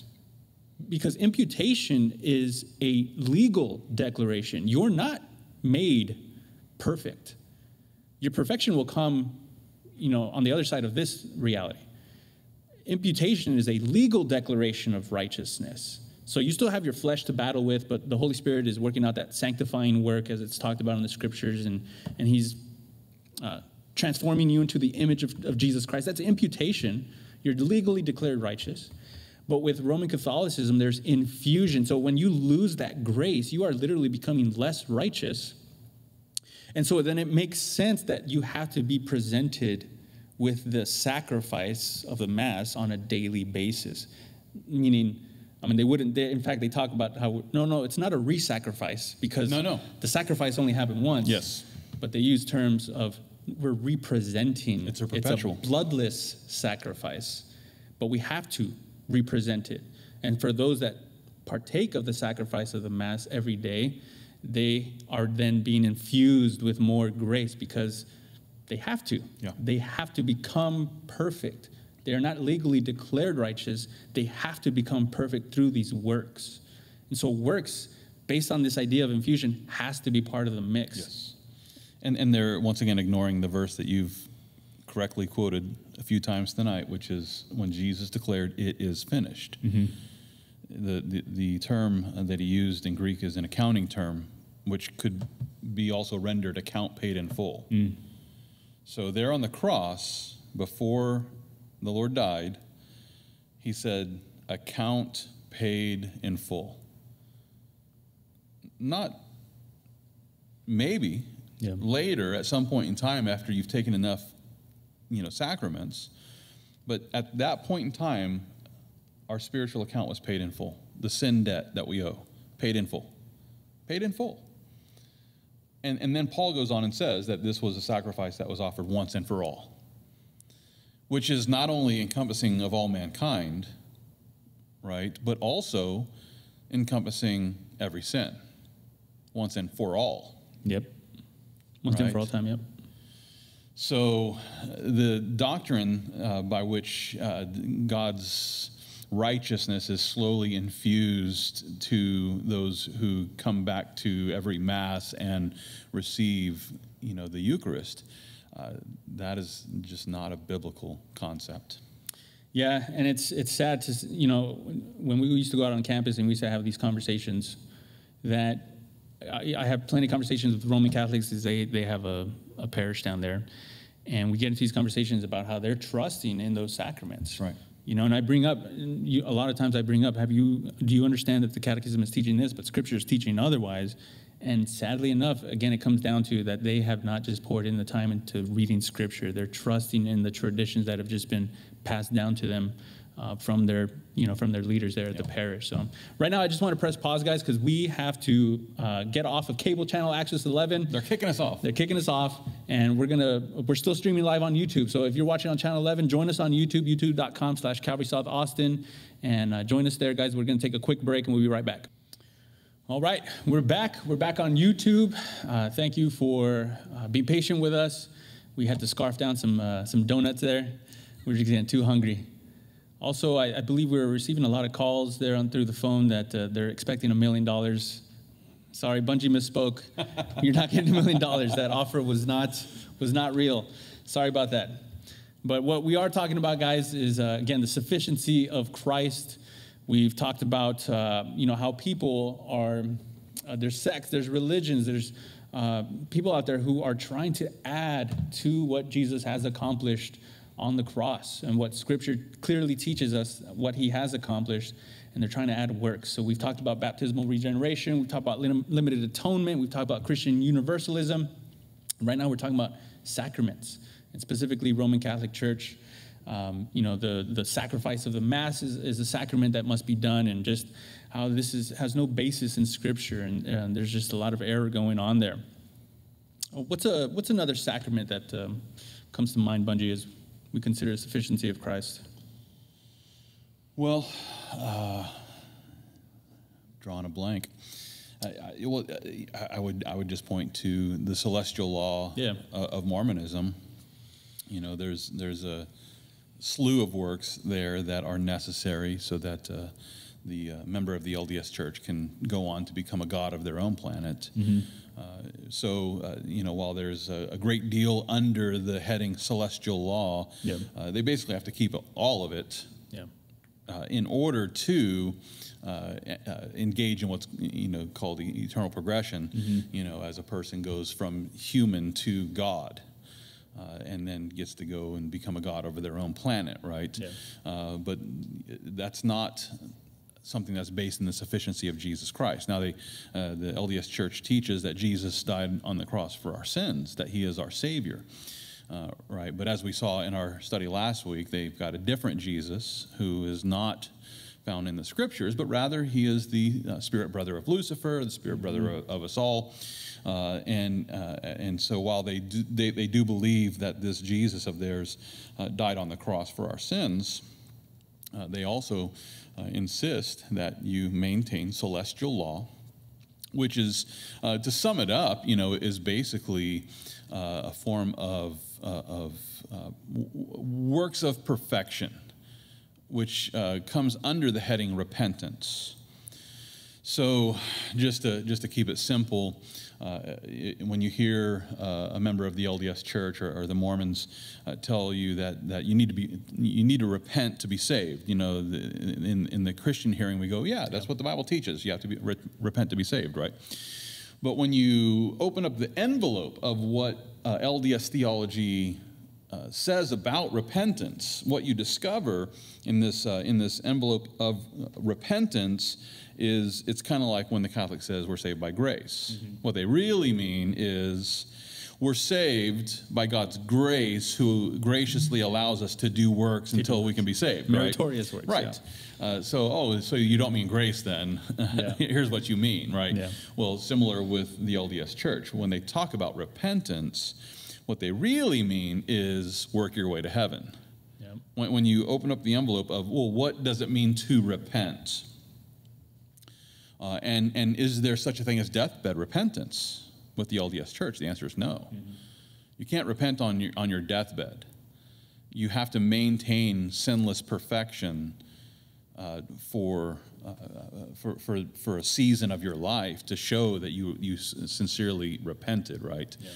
Now, if you get into this conversation with a member of the LDS Church, then the idea is that, well, repentance is a process, right? So I might repent of a handful of sins today, but there's still sins that I don't even know about yet that I might need to repent of tomorrow, right?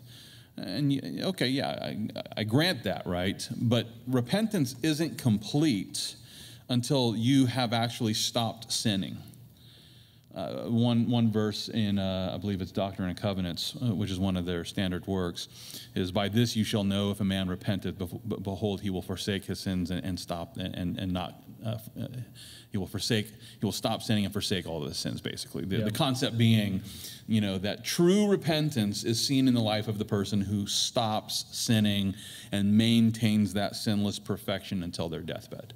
Yeah. I remember talking with an old guy in Utah. He was a Mormon. And, he had just finished getting baptized by proxy. That's right. Or he had just gotten out of the water for an all-day event. Yeah. But I asked him. He was real upset with me, because I was telling him that Christ's work is sufficient. Mm-hmm. I was letting him know that it is finished. I'm trying to help him to understand that he doesn't have to work his way to into the good grace of God, right? And he goes, so you're not a Mormon, And I said, no, I'm not. I'm a Christian. He said, well, you should be. And I said, well, let me ask you this, sir. I said, have you yet been able to keep celestial law? And I mean, I thought the guy was about to have a heart attack, and so I asked him. I said, have you repented of all of your sins? Mm. And he said, no, not yet. And I said, well, you're getting up there, sir. Mm-hmm. You're getting to the end, and there's no deathbed repentance. When are you going to finally repent of all your sins? Yeah. And I kid you not, the guy just turned around and stormed off. If he had the strength, he would have stomped, but to go get another baptism. To go get baptized again. Yeah. So, the concept of celestial law, I mean, I don't know if we could, technically call these sacraments, but it most certainly is a series of good works that include the repentance of all sins, right? And, I've had Mormons, want to argue about, well, repentance is a process, right? Mm-hmm. And I simply ask them, so do you need to repent of some of your sins or all of your sins? And they say, well, all of my sins. Yep. And then I ask, so do you need to repent of all of your sins some of the time? Or do you need to repent of all of your sins all the time? And they always confess you have to repent of all your sins all the time. I go, when are you going to do that? And they always say, well, nobody's perfect. And I say, right. Yeah. Exactly right. Yes. But then they go, but that's what repentance is for. I go, no. You stop sinning is repentance. Yeah. So here's how you know if you've truly repented, you've stopped sinning. Right. So if you stop sinning for a year, and then you commit a sin after that year is up, mm-hmm. It just proves that you didn't actually repent a year ago. Yep. So another form of Christ's work is not sufficient. I have to work my way into God's good grace. Yeah, I was reminded of a verse in Mormon scriptures, 2 Nephi 25:23. One of my favorites. Yeah, so this is what it states. For we labor diligently to write, to persuade our children and also our brethren to believe in Christ and to be reconciled to God. For we know that it is by grace that we are saved, after all we can do. Interesting. Because if you know your scriptures, if you know Bible, you'll notice that phrase, right? It is by grace that we have been saved, which is oddly somehow finds its way word for word in 2 Nephi. Yeah. But it's taken from Ephesians chapter 2. So I want you to understand, Mormon scripture says it is by grace, unmerited favor, apparently, after all we can do. Yep. So they're tacking on works. Ephesians chapter 2, verses 8 through 10. Paul writes, for by grace you have been saved through faith. That's that phrase that we just saw. And that not of yourselves. It is the gift of God, not of works, lest anyone should boast. For we are his workmanship, created in Christ Jesus for good works. Paul clearly says you are saved by grace. God didn't have to save you.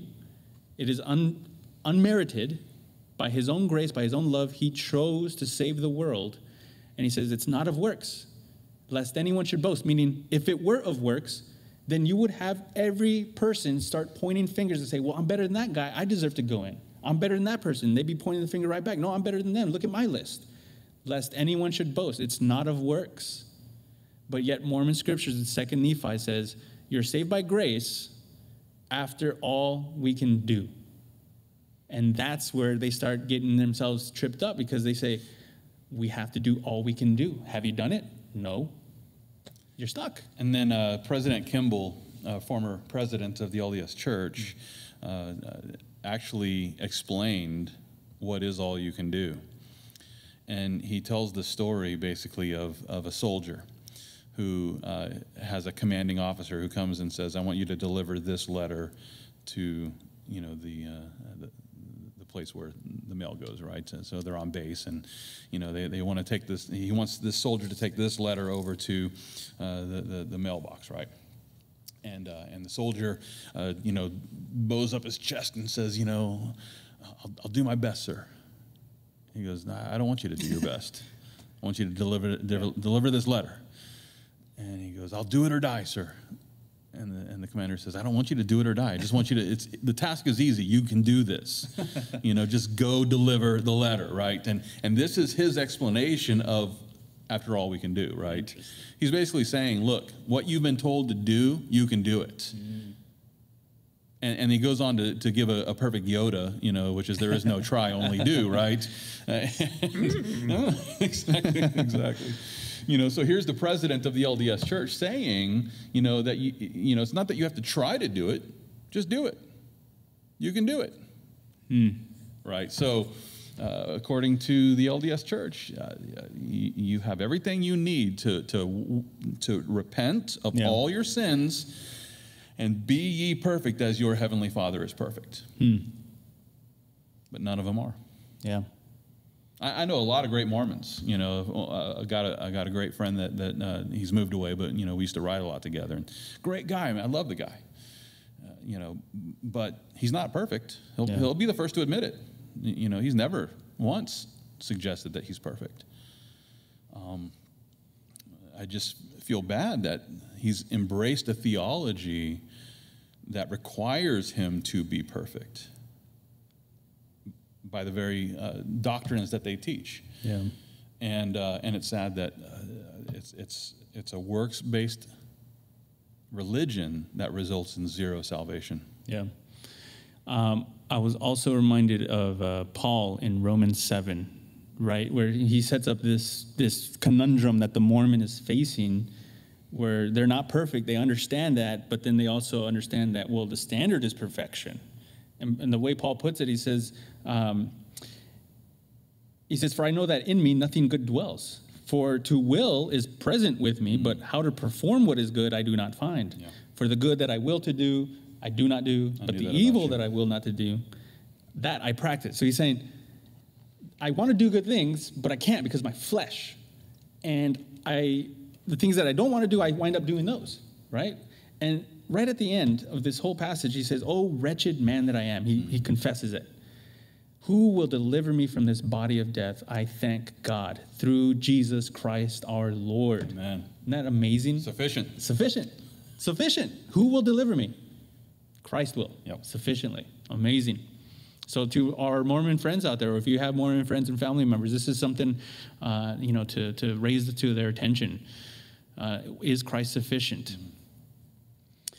So then we move on to another issue where people are trying to add works. And it's, oddly enough, something that you wouldn't expect, but evangelism. This concept of going out there and preaching the good news, preaching the gospel message, or preaching the way to be saved, right? And yet there are religions out there that maybe not outright tell you that it is demanded of you for salvation, but in the way that practices out, practically speaking, within the religion, it turns evangelism into a necessary component, right? And I'm thinking the ones I'm familiar with are Jehovah's Witness. Yeah. They come knocking on your door Saturday mornings, And, I do hear a lot of Christians, right? It's like, man, why can't I be like that, right? I need that kind of dedication. They put us to shame with their evangelism and their techniques. And even during this COVID time, right, I've received letters, handwritten letters from our Jehovah's Witness neighbors, and they're just presenting, hey, the scriptures, we invite you to have a conversation. And on one level, you're like, oh, wow, that kind of stings. I'm not writing any letters. I'm just trying to live over here, right? Just trying to survive. And yet, when you dig a little bit into it, and you hear testimonies of former Jehovah's Witnesses especially, you kind of see behind the curtains, and you see the legalism of what's imposed to them and why they do so much evangelism. And, from what I've heard, what I've understood is that the organization, right, the leaders over... The watchtower. The watchtower, yes, there you go. The Eye of Sauron, they are documenting hours worked. They are imposing regulations or quotas to meet. And if you meet those, extend them a little higher. And essentially, you are now sacrificing much time with your family and much time doing other things, and really it just turns into you must do evangelism for the majority of your time. Right. Otherwise, you're in danger of becoming having bad status, or ultimately becoming disfellowshipped within Jehovah's Witness organization. I certainly, I've heard Christians make those statements of, wow, they really put us to shame. And I could wish that every Christian would be even more passionate, even more zealous than the Jehovah's Witnesses when it comes to our own evangelism. I find evangelism to be something that most Christians aren't really that interested in, I know that there are some who engage in some level of evangelism at work or with family, but the idea of like going out, going door to door, or hitting the streets like we go, that when we go down to campus, and the group from our own church, where evangelism is stressed and encouraged. The group that actually goes with us down to the campus, it's not a large group, right? So I do look at like the Jehovah's Witnesses and how zealous they are, and think, wow, why can't Christians be that zealous? But then I remember, oh no, they're not doing it because they're passionate about it. Yeah. They're doing it because they have to. Mm-hmm. They're doing it because they're trying to get saved. Yeah. So it's just a complete different motivator. Right? It's sad. It's legalistic, and it's the wrong motivation for something as spiritual as evangelism, right? Similar with the LDS Church, and those who are Mormon are required to go on a 2-year mission, in order to be a Temple Recommend Mormon. And you have to be a Temple Recommend Mormon in order to keep celestial law, and you have to keep celestial law in order to progress to become a god over your own planet, right? So if you want to be a god over your own planet, you have to go on a 2-year mission, typically when you're fresh out of high school. Yeah. But yeah, if you want to be a Temple Recommend Mormon and be able to baptize by proxy and take out your, if you want to do all the things that a good Mormon is supposed to do, if you want to get married in the temple and all these sorts of things, then you have to go on your mission. Mm-hmm. Yeah. Wow. And not only evangelism, but how about giving? That's another form of works-based salvation where Christ isn't sufficient. Is the requirement to give. You have to give your tithe if you want to be in good standing with the church. Yeah. I even know of Mormons who missed out on a family member's wedding because they got behind on their tithe and they couldn't pay what they owed the church. And so their status as Temple Recommend Mormon was removed. Okay. And then their daughter was getting married. And of course, if you want a celestial marriage, you have to do it in a temple. But in order to go into the temple, you have to be Temple Recommend. Yeah. And in order to be Temple Recommend, you have to keep up with your tithing. Wow. So I know parents that have missed out on their child's wedding because they fell behind on their tithe and couldn't pay the deficit. Wow. It's like a caste system. It's horrible. Wow. Yeah, I was so I grew up in El Paso, and there's a well-known. Do you know Beto? No, I didn't know Beto. Beto didn't know me. You knew a Beto. Yeah, I did actually. And there was a well-known, prosperity church there. There is still. It's pretty big. So they linked up with like Creflo Dollar, Kenneth Copeland, those guys. So, I was real familiar with those. Ones. Yeah, they were big ones.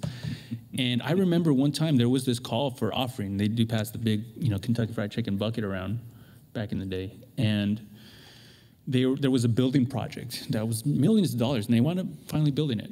But back in the day when they were trying to raise funds for this, I remember there was insufficient funds the previous week. And I'm not even a teenager yet at this point, but I remember sitting in the audience there, and as he's telling the audience that last week was too little giving, and he was scolding the congregation there for giving too little. And there was always this, a digital counter of how much funds have been raised up to that point. It was just, I can see the pressure there, the legalism, the mounting pressure that it puts on a person of, well, I mean, I want to be a member here. I appreciate the fellowship, but I need to partake in this, right?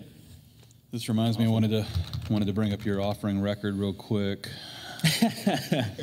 Nice. Give me the lashes. Yeah, everybody at this church knows I don't even look at what people give. You barely know how to read. That's true.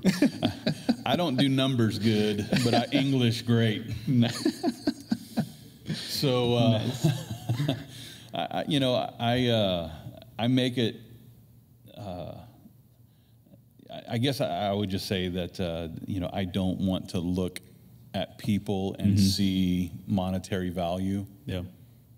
And so since I started pastoring, and I don't mean this in a prideful way, because I know that this could even become a source of pride. I've heard pastors even talking that hold my position, had to get away from this whole mentality because they were allowing it to become a source of pride in their life, right?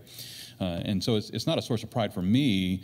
It's just, a protection that I want for the people in the congregation here to know that I do not look at people as line items on the church budget, and that person gives more, that person gives less, so they get more time, they get less time, they get better service, they get less service. I just I have a wonderful guy who heads up our accounting ministry, and he provides me with high level financials so that I can make good financial decisions with our board. But as far as each person and what they give, I have no clue. Yeah.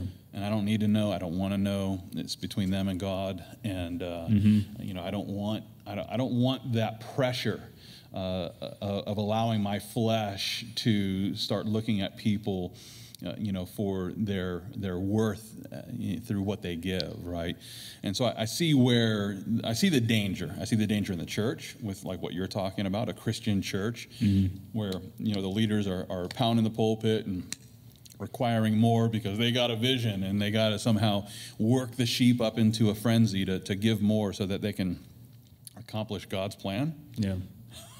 God can't somehow get you that money without you beating and fleecing the sheep, or going back to say like the Mormons and those who make it a requirement to give in order to maintain your status for salvation. It's those unwritten rules that, man, they bite you. That there's in the Gospels, right? I'm reminded it's probably not 100% applicable, but in a way.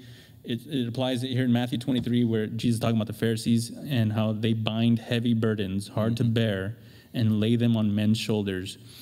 But they themselves will not move them with one of their fingers. Now, there probably are pastors out there or, organizations that they're doing that work as well. But what they don't understand is that they're imposing these heavy burdens. Right. And when they start saying that this is necessary for you to be a part of this organization or to have good status in this organization, I mean, at that moment, it's just pure legalism, right?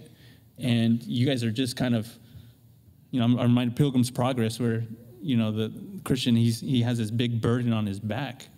But what does Jesus say in the Gospels later on in Matthew? He says, come to me, all you who who labor and are heavy laden, Yeah. and I will give you rest. I'm heavy laden. Yes, you are definitely heavy laden. Go to Jesus, man. I'm telling you. Go to Jesus, and I will give you rest. Jesus, sufficient. He will give you rest. And his burdens are light, right? It's amazing. It's amazing how we are just missing these clear teachings in Scripture. If people would just dig into their Bibles for themselves and just, take from Scripture, taste and see that the Lord is good. Well, what do you think? You want to get to questions, or you want to continue to develop some more of this?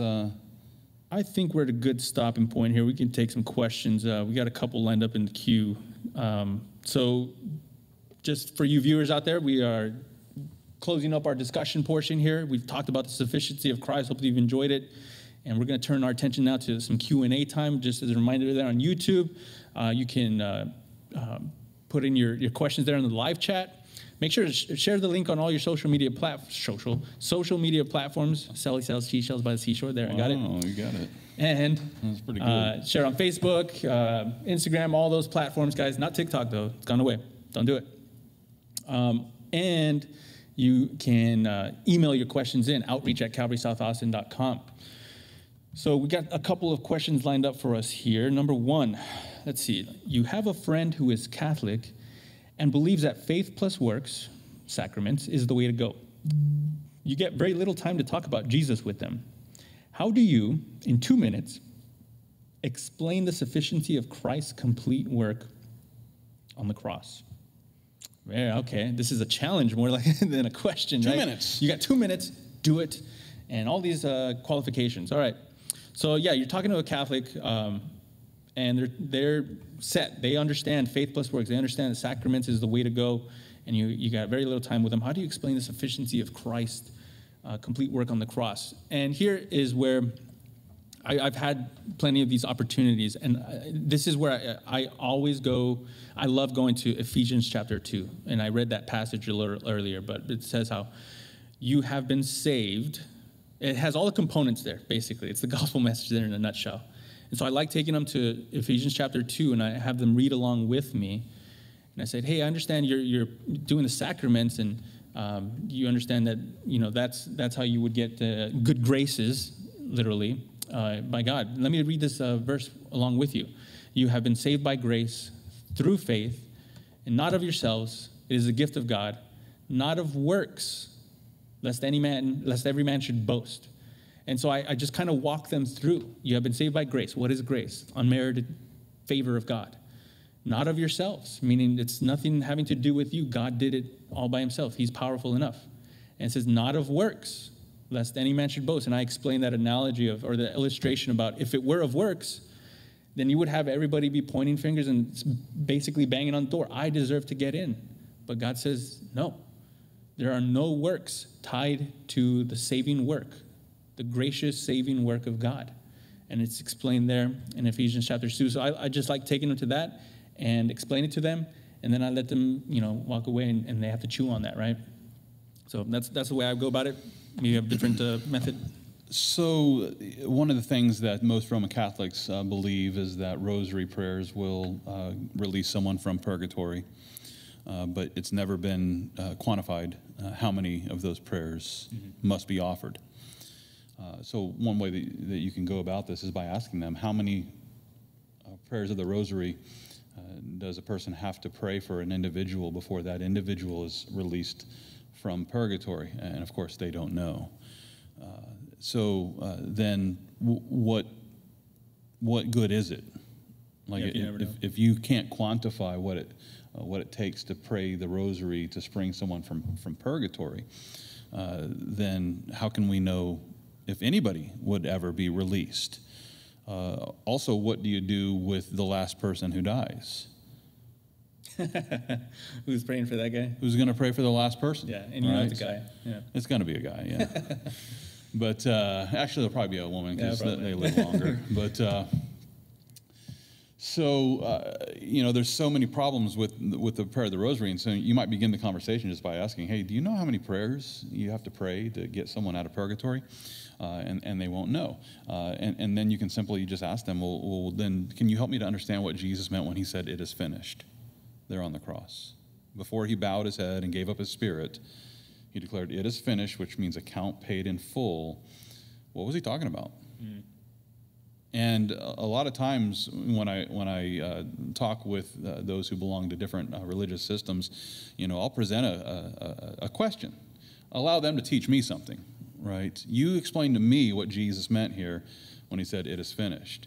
And how is it that it's finished there on the cross, and yet you still believe that there is an ongoing sacrifice at every Mass? Yeah. Why is there an ongoing sacrifice when Jesus himself put a period at the end of his death sentence? Yeah. Right? See what I did there? Yeah, I do. Or you might also take them to Hebrews 7,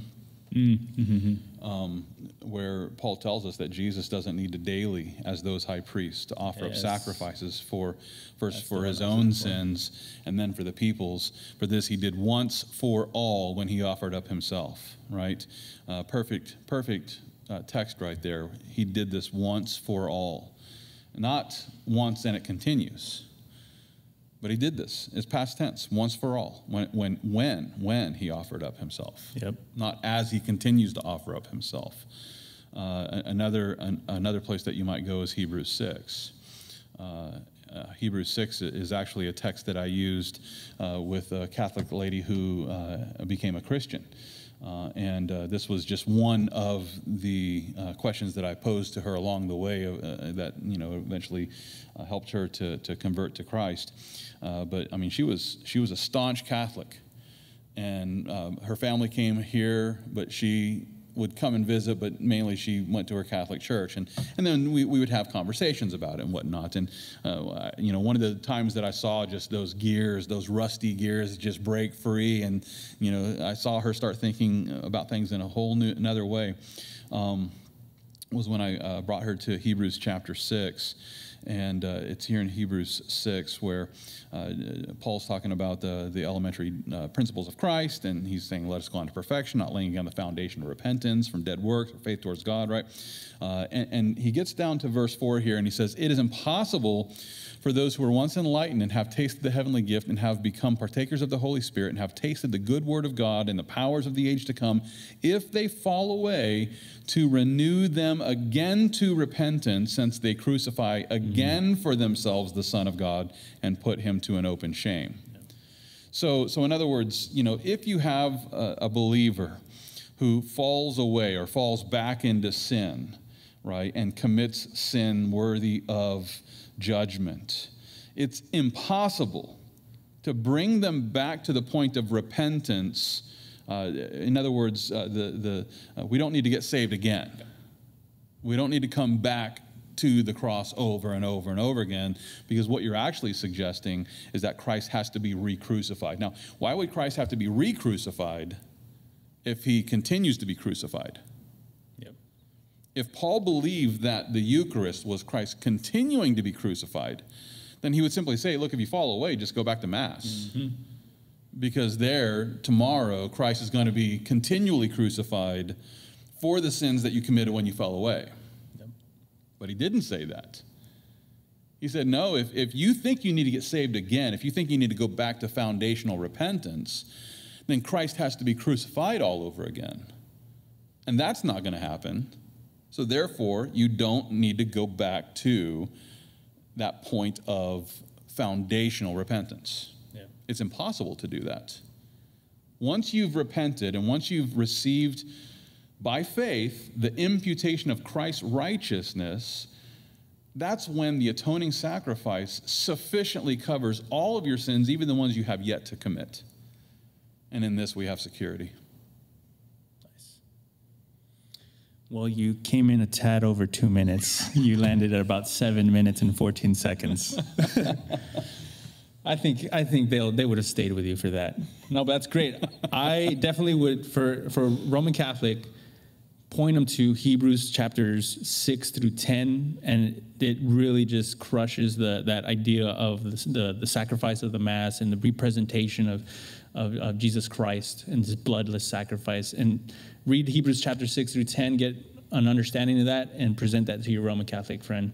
One of the things that I do when I see Catholic bookstores is I'll go in and buy a scapula. So a brown scapula is like a little cloth necklace that, typically has a little brown square here and oftentimes has like an embroidered Mary in it. And then there's a similar one on the back. And the Carmelites believe that if you wear this and you have it on when you're dead, it's a get out of free purgatory card, right? Yeah. I've done this on a few occasions where I go into a Catholic bookstore and I buy a brown scapula. And then I ask the person who is ringing me up if they have one on. And inevitably they say no.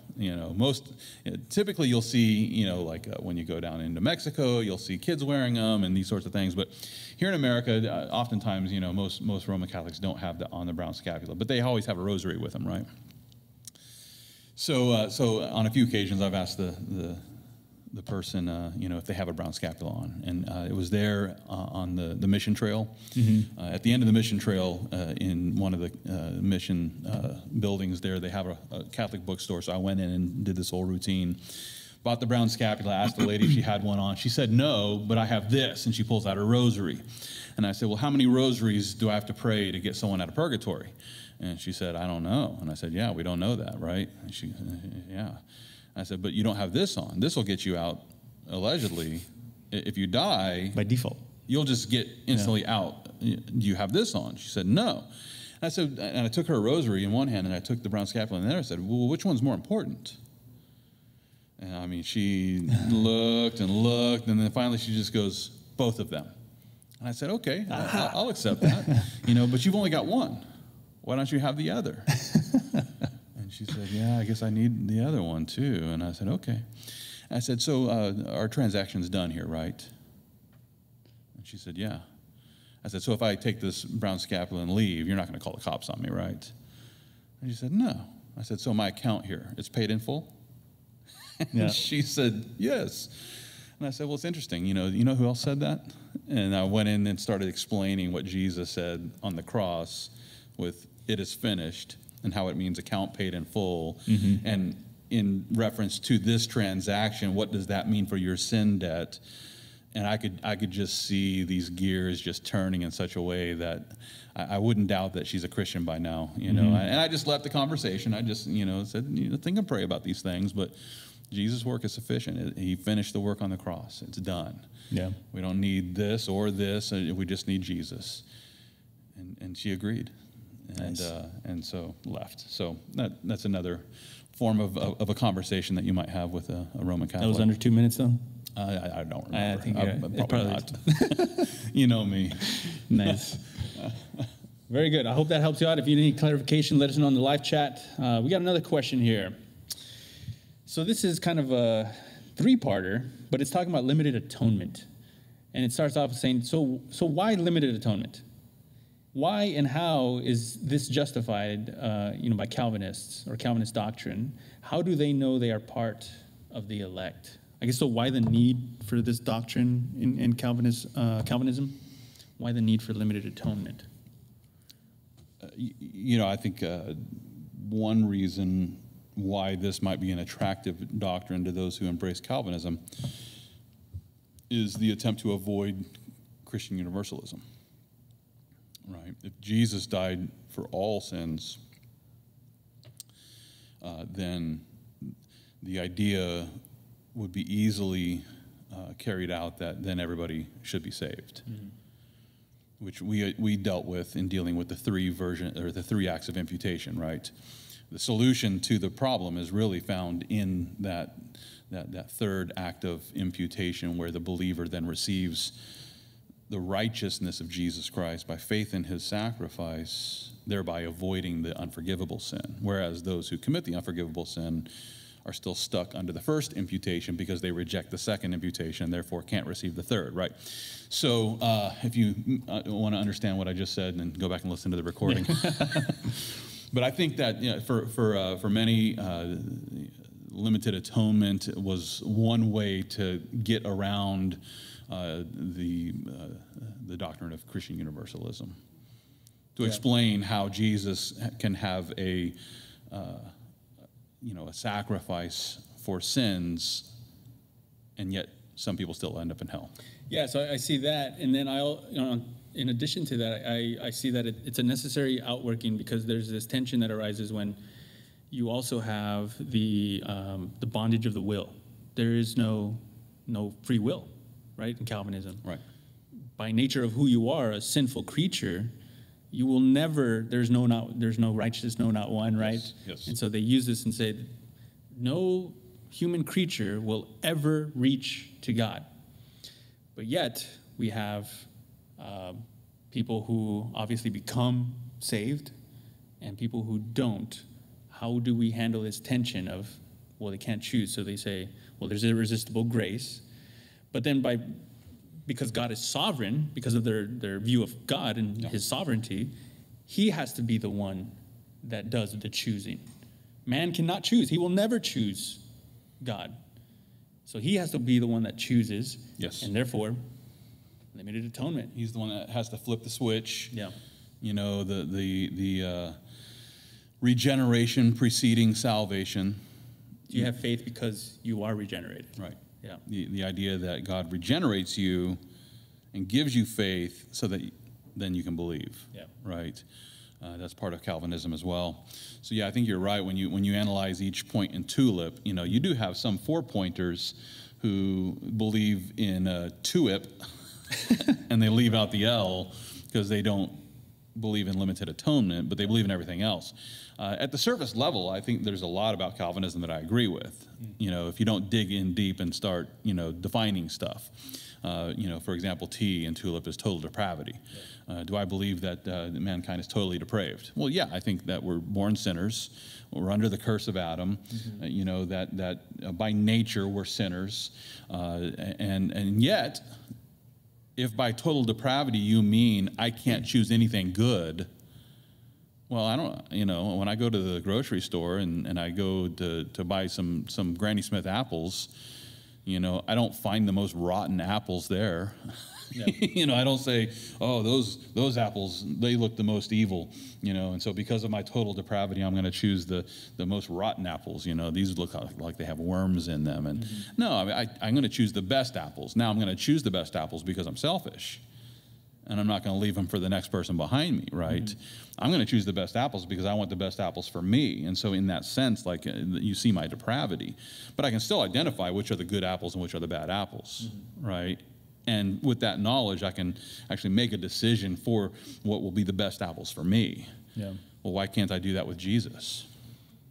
Yeah. Why is it that when it comes to the question of my salvation, can I not take a step of free will, even in a sense of selfishness, to say, I'm going to hell and, Jesus is offering me a way out. I'm going to, out of selfishness, choose that for myself.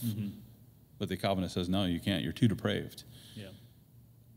What can a dead man do is what they'll ask, right? Yeah.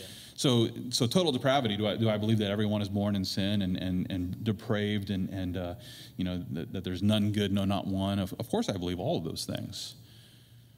But listen, when Adam and Eve fell in the garden, they didn't lose information. They gained information, right? Before, all they knew was good. But then they sinned and experientially learned about evil. Yeah. So it's not that Adam and Eve became crippled so that they could no longer choose anything good. As a matter of fact, they immediately recognized they were sinners. They immediately recognized that they were guilty before God. They immediately attempted to go and cover themselves because they knew that there was something wrong with their nakedness. Instantly they knew that there was a need for repentance in their life, a covering of sorts, right? So the idea that, well, because we're totally depraved, we can't ever really, freely see our need for salvation and Jesus, well, that's not true. Now, we're never going to initiate the search for God. In and of ourselves, we would never initiate a search for God, but with the Holy Spirit drawing us, we can't respond to that by faith. Of course we can. Yeah, my understanding is they see free will as a special work. Yes. Right. Free will, in their understanding of total depravity, we freely choose by nature of who we are. We always choose those unrighteous things. But we will never choose God. So they see free will when it comes to choosing God as a special work. And for those who believe that you can choose to put your faith in God, that it's not only a special work, but it's a meritorious work. Right. So my putting faith is synergism, as they call it, right? Yes. Me acting, cooperating with God to the point that somehow this makes God not sovereign. Less sovereign. Less sovereign, right? Yeah. So he needs your help. He needs you to make a decision. And they somehow see this as a degradation of God's sovereignty. But Paul makes it very plain in Ephesians 2 that we're saved by grace through faith, Yeah. and that not of ourselves, it's the gift of God, not of works, lest any man should boast. Mm-hmm. So right there in that text, he's telling us that faith is not works. If we're saved by faith and not of works, well, then faith must not be works. Yeah. So the argument that, well, if you say that you can get saved by faith, therefore you believe in a works-based salvation, no. Faith, in this context, speaks of a reception of a gift, right?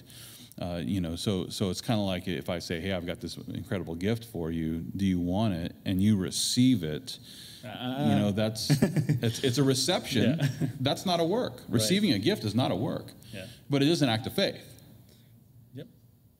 So, to call it a work, it's just it's a stretching on the limit of what work means. Well, they see it as a meritorious work, right? Because I always remember this, John chapter 6, verse 29, out of the mouth of Jesus. Jesus said, this is the work of God, that you believe in him who he sent. So he's calling it a work. It's a play. Having faith, right? It is a play, right? It's a play on words. He's not talking about a meritorious work. Yes. Right? So he's not saying somehow this... But back up and look at the question that he's asked. Yeah, what shall we do that we may work the works of God? Right. Right. And what does Jesus say? This is the work. This is the work. Here's the work. Yeah. Why don't you try believing, right? Yeah. So it's not like he's saying this is. It's kind of like when the guy comes along and says, what must I do to be saved? Mm-hmm. And Jesus says, what does the law say? Mm.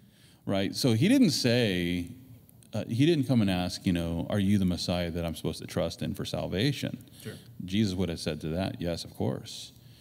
Right? So, but that's not what the guy asked. What the guy asked is, what must I do to be saved? And Jesus said, you have to keep the whole law. That's true. If you want to work your way to heaven, you have to keep all of the law every day for the rest of your life, right? Yep. So somebody could come along and say, oh, see, Jesus is saying you have to keep the law to be saved. No, he's not. He's answering a very specific question. Look at the context. And that's what I'm saying about that text, is that this person comes along and says, what can we do to do the works of God? And he basically twists the question around and says, if you want to work the works of God, have faith. Yep.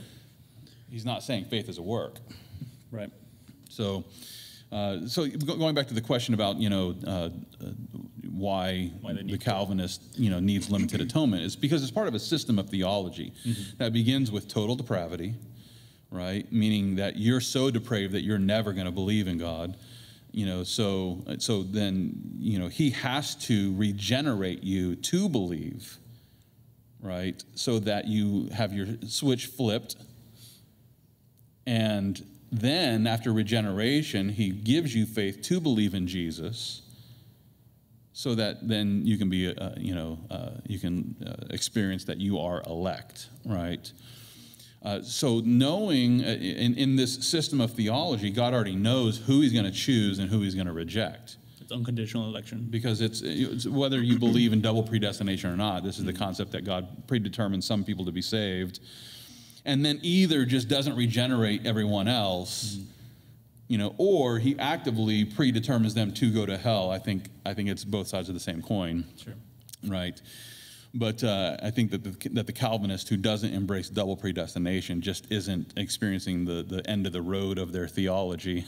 If they keep going down the end of the road, they'll discover double predestination is a default of the system.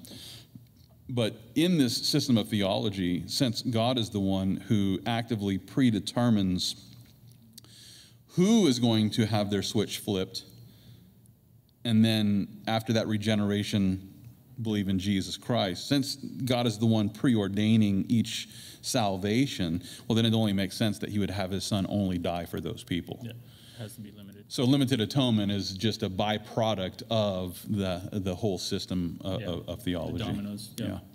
And the person who believes, to think that, that someone is elect, or how was it put? How do they know they are part of the elect? How do they know they are part of the elect? They would probably say that because they believe in Jesus and have embraced this system of theology known as the doctrines of grace. I also know that they would point to the perseverance of the saints. Yes. If you are one of those who seems to be persevering, who seems to be following the commandments of God, then they can't say for sure still, but they would say, based on this, you are part of the elect, right? But as far as evangelism goes, that's the tricky one, right? Is they're issuing a broad call, which would make it seem as though somebody would have to freely respond to that call. Yes. But it seems that what they're merely doing, I think I've heard, some popular Calvinist preachers talk about this, is why do we do it? Well, because we're commanded to. That's right. Because we're commanded to. And so we're issuing the call, and we're giving an opportunity for God to essentially, change the heart of stone to a heart of flesh on his own time and his own way of doing it. But we're just merely commanded to do it through the Great Commission. But nobody's freely responding. God is doing all the work. I've got many friends who are Calvinists, and I love them. I know they love the Lord. So, I don't want it to seem like, I think that a Calvinist, is somehow a bad Christian or something like that. I know many Arminianists, too, that are also, pretty great Christians, So I know people in both of these camps. Thankfully, these aren't the only two camps. Now, they think that they're the only two camps. They tend to think that, well, you're either this or you're that, and there are other options. And to call Calvinism Reformed theology is historic revision, because there were other forms of theology in the time of the Reformation which didn't line up with Calvinism, right? Mm-hmm. So Calvinism isn't the only theology true of the Reformation. But needless to say, they refer to themselves as Reformed in their theology, and I love my Calvinistic friends. If you're a Calvinist and you're watching, God bless you. Keep studying the Word. Understand, I believe in predestination. I believe that God is sovereign. I totally believe that we need the imputation of Christ's righteousness to be saved, and that Christ's work on the cross is sufficient for our salvation. And with that, it's not my intention to pick a fight with the Calvinists, but I still haven't had one of them explain to me why God would predetermine me to reject Calvinism. Nice. Or why is God making me reject Calvinism? Why do I have the same beard as all of you? Answer me that. Don't be jealous. I am jealous. Don't be jealous. I can't do it. This is 3 years right here. I haven't shaved in 3 years. I don't know what's going on.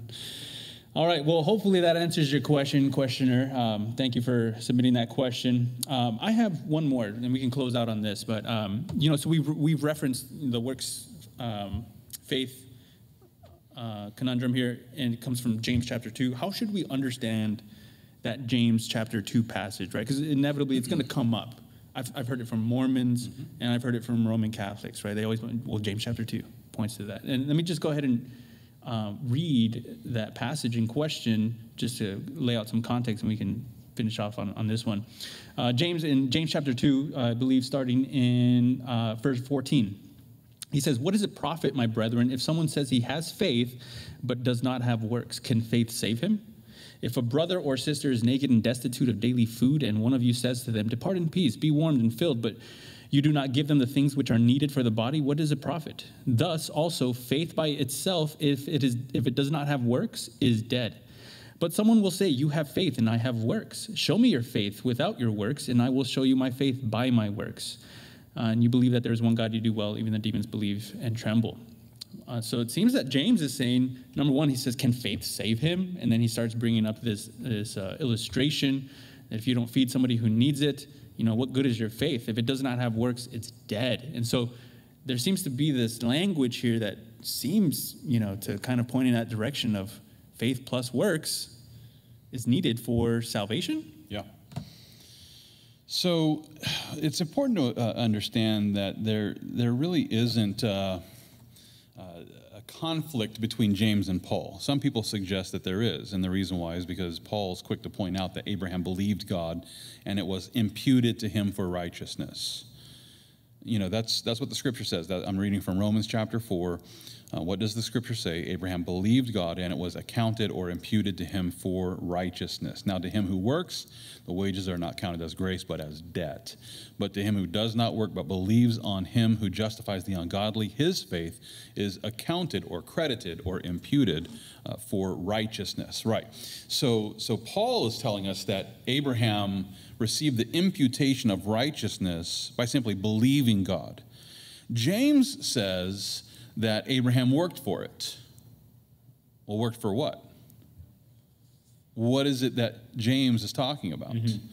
When we look at the context of James chapter 2, the concept here is, how do you justify your faith in the eyes of somebody else? How did Abraham justify his faith in the eyes of everyone that was watching him? Well, he justified his faith through his actions. Yeah. So is it possible that James is writing about one audience and Paul is writing about another? Paul is writing about Abraham's justification in the eyes of God. God saw his faith and then credited that to him for righteousness, or imputed righteousness to Abraham's account, because he looked in Abraham's heart and saw faith, right? Yeah.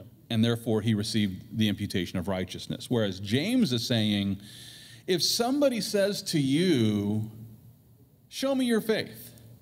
Now the audience shifts from God to the people in your life, right? That's why he says, faith by itself, if it does not have works, is dead. But someone will say, you have faith, I have works. Show me your faith without your works. I will show you my faith by my works. Mm-hmm. You believe that there is one God, you do well. Even the demons believe and tremble. But do you want to know, foolish man, that faith without works is dead? So the context here is this. How do the people around you know that your faith is legitimate? How do the people around you believe you when you say, I have faith, if you don't show them your faith by your works? Or think about it like this. If I say I have faith, and you say, where is it? You haven't been doing anything. Is there faith in your pocket? Do you keep it in your office? Where's this faith that you're talking about? Because I don't see it. Yeah. How would I show it to you? I would show it to you in the way that I live my life, in the way that I serve God, in the way that I worship him, and in the doctrine that I espouse. So James is talking about a specific audience. How do you show your faith to the people who are watching you? Paul is talking about a specific audience. God saw the faith of Abraham and imputed righteousness to him. Yeah. Yep. I remember when I made this connection in this, he says, show me your faith without works, and I will show you my faith by my works. And there's an account in Matthew chapter 9 when Jesus forgives and heals the paralytic. And so the paralytic is brought to him, and before healing him, he says, your sins are forgiven. Right. And the people around them started getting irate.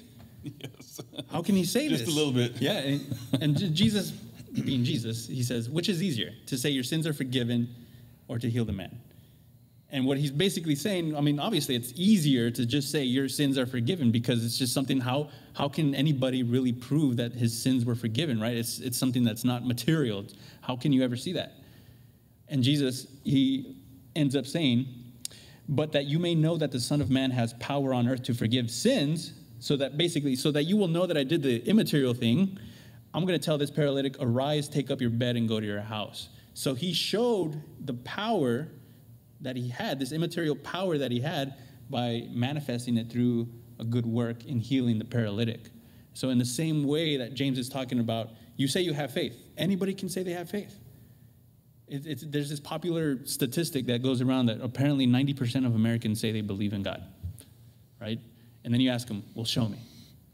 Well, their works clearly show something otherwise. There's not 90% of people who believe in God, I can tell you that. So James is saying, you say you have faith, then show me your works. True faith will always be borne out in the works that you do with your life. And that's going back to that Ephesians chapter 2 passage where he says, we have been saved for good works that God has prepared for us beforehand. So it's not the works that get you to the faith or that work along with faith. It's faith that is then going to bring about the good works in your life. It's good stuff, man. Yeah. We've got a question about the rapture. I think it's a bit off topic. Yeah, I saw that come in. So to the question, I would just direct you to go to the website, calvarysouthaustin.com, and check out my Revelation 4 study on the rapture. That might help you to answer some of those questions. At some point in time, we'll do a show on the rapture. But just to keep it on topic, we'll not spend a lot of time on this. But the question is the rapture? Basically, he's asking, why do people argue that the rapture is a second coming of Christ? Mm-hmm. And there are those. I've heard that argument that people who teach the rapture of the church are actually teaching a second coming before the second coming. Mm-hmm. And the doctrine of the rapture doesn't suggest that Jesus is coming to the earth. The doctrine of the rapture says that the church is going up to meet Jesus in the air. That's not a second coming. That's a taking away. Yeah. So Jesus does come to the clouds and catches us up away into the clouds. But that terminology is used at the time of the Lord's ascension when he disappears into the clouds. Right, whatever these clouds are, I don't know if there's some sort of veil between here and heaven. Where is heaven? How do we all go up and then go to the same place? When the world is a sphere, and that's a whole nother controversial topic. Sorry, flat earthers. But there's a lot of questions when it comes to the rapture. But one thing that we're not questioning is the rapture a second coming? No, it's not. We don't believe that the rapture is a second coming. And like I said, go check out my study on the rapture by listening to the Revelation 4 study. That might clear some things up for you. And like I said, we'll have to do a whole show on the rapture at some point in time. Yeah, I feel like the clouds would have to be cumulonimbus. Maybe. Those are the big puffy ones. Was it a derecho? Yeah, it was a Derico. Nice. So then final question there. Yep. Is there an exclusivity in Calvinism among those who believe they are the elect? And is there an elitism among those who ascribe to the L in tulip? Interesting. And, I think so. I think that it almost becomes Gnostic in a certain way, right? I remember hearing one, he was a professor at Concordia, mm-hmm. and staunch Calvinist, and he told me one time that he had been in the church for years, had served the Lord for years, but then when he heard the doctrines of grace as explained through the TULIP acronym, that's when he got saved, when he received the Calvinistic concept of tulip, right? Yeah. And I was like, wow, so. Here I am. He knows that I'm not a Calvinist, right? The implication was, I'm a Christian, you're not. Yeah. And so I think that there can be a bit of elitism, for those who embrace Calvinism. I've even come across, being out evangelizing, I've come across Calvinists who, set out to spend their time trying to convert the Christians who are trying to evangelize unbelievers, rather than helping us share the gospel with unbelievers, they sat there and wanted to convince all the Christians to become Calvinists. Yeah. Right? And lending itself to, the idea that, those who are in the church aren't yet Christians until they accept Calvinism, right? Now, I'm not saying every Calvinist has this mentality, because there are neo-Calvinists, who tend to be a little lighter, that like they believe in Calvinism, but they're not going to cram it down your throat oftentimes, right? So I'm not trying to, do a broad brush on all Calvinists, right? They're not clearly all elitists or falling into this secret knowledge, almost Gnostic kind of camp, right? But I have come across a lot of people who is just like every conversation is them trying to convince me to become a Calvinist, which always devolves into, why do you think I have the free will to make this decision to become a Calvinist? Mm-hmm. You say you're a Calvinist, but you're acting like an Arminian by treating me like I actually have the free will to make this decision to change my mind. I'm just waiting for God. Right? If God wants me to be a Calvinist, then he should just make me a Calvinist. Yeah, right? Don't be mad at me.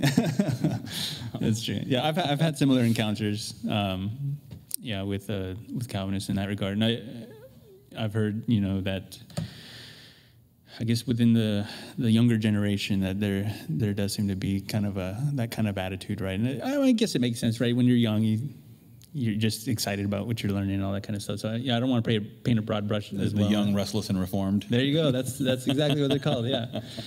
But yeah, let's not also get it twisted, right? I don't think there's not one person who's not vulnerable to this. Everybody's vulnerable to that kind of mentality, right? When you come across a certain doctrine and you hear somebody else espousing another doctrine, you got this gut reaction, this gut feeling that I gotta go argue with them, right? Yeah. Argue them into the kingdom or something like that. We're all vulnerable to that, and it's just, let's exhibit the fruits of the Spirit. That's right. Let's have patience, long-suffering, kindness, joy, peace. So that's a good one. That's cool that came up. Thank you for that question. Well, I think that about does it. I think we're fresh out of questions and wraps it up. And I'm hungry. We need some donuts in here. Thank you guys for joining us on this great conversation with me and Bunjee. Thank you, Bunjee, about the sufficiency of Christ. And that wraps up another episode of Studio 118. We just want to remind you we're streaming live from YouTube.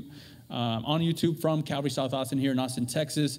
Again, we just want to remind you that we have opened up the doors to our church. We have in-person fellowship on Sunday mornings at 9:15 and 11:15 a.m.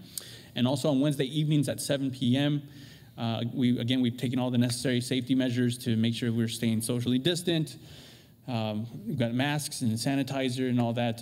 So come on by. And if you have any questions regarding our policies, feel free to call the church at 512-576-5433. We'd love to have you on by. And if you guys have any more questions on our topics that we've discussed, you can email the church at outreach@calvarysouthaustin.com. Thank you guys again for joining. Once again, I'm Reuben. This is Bunjee. We're signing out. Have a good night.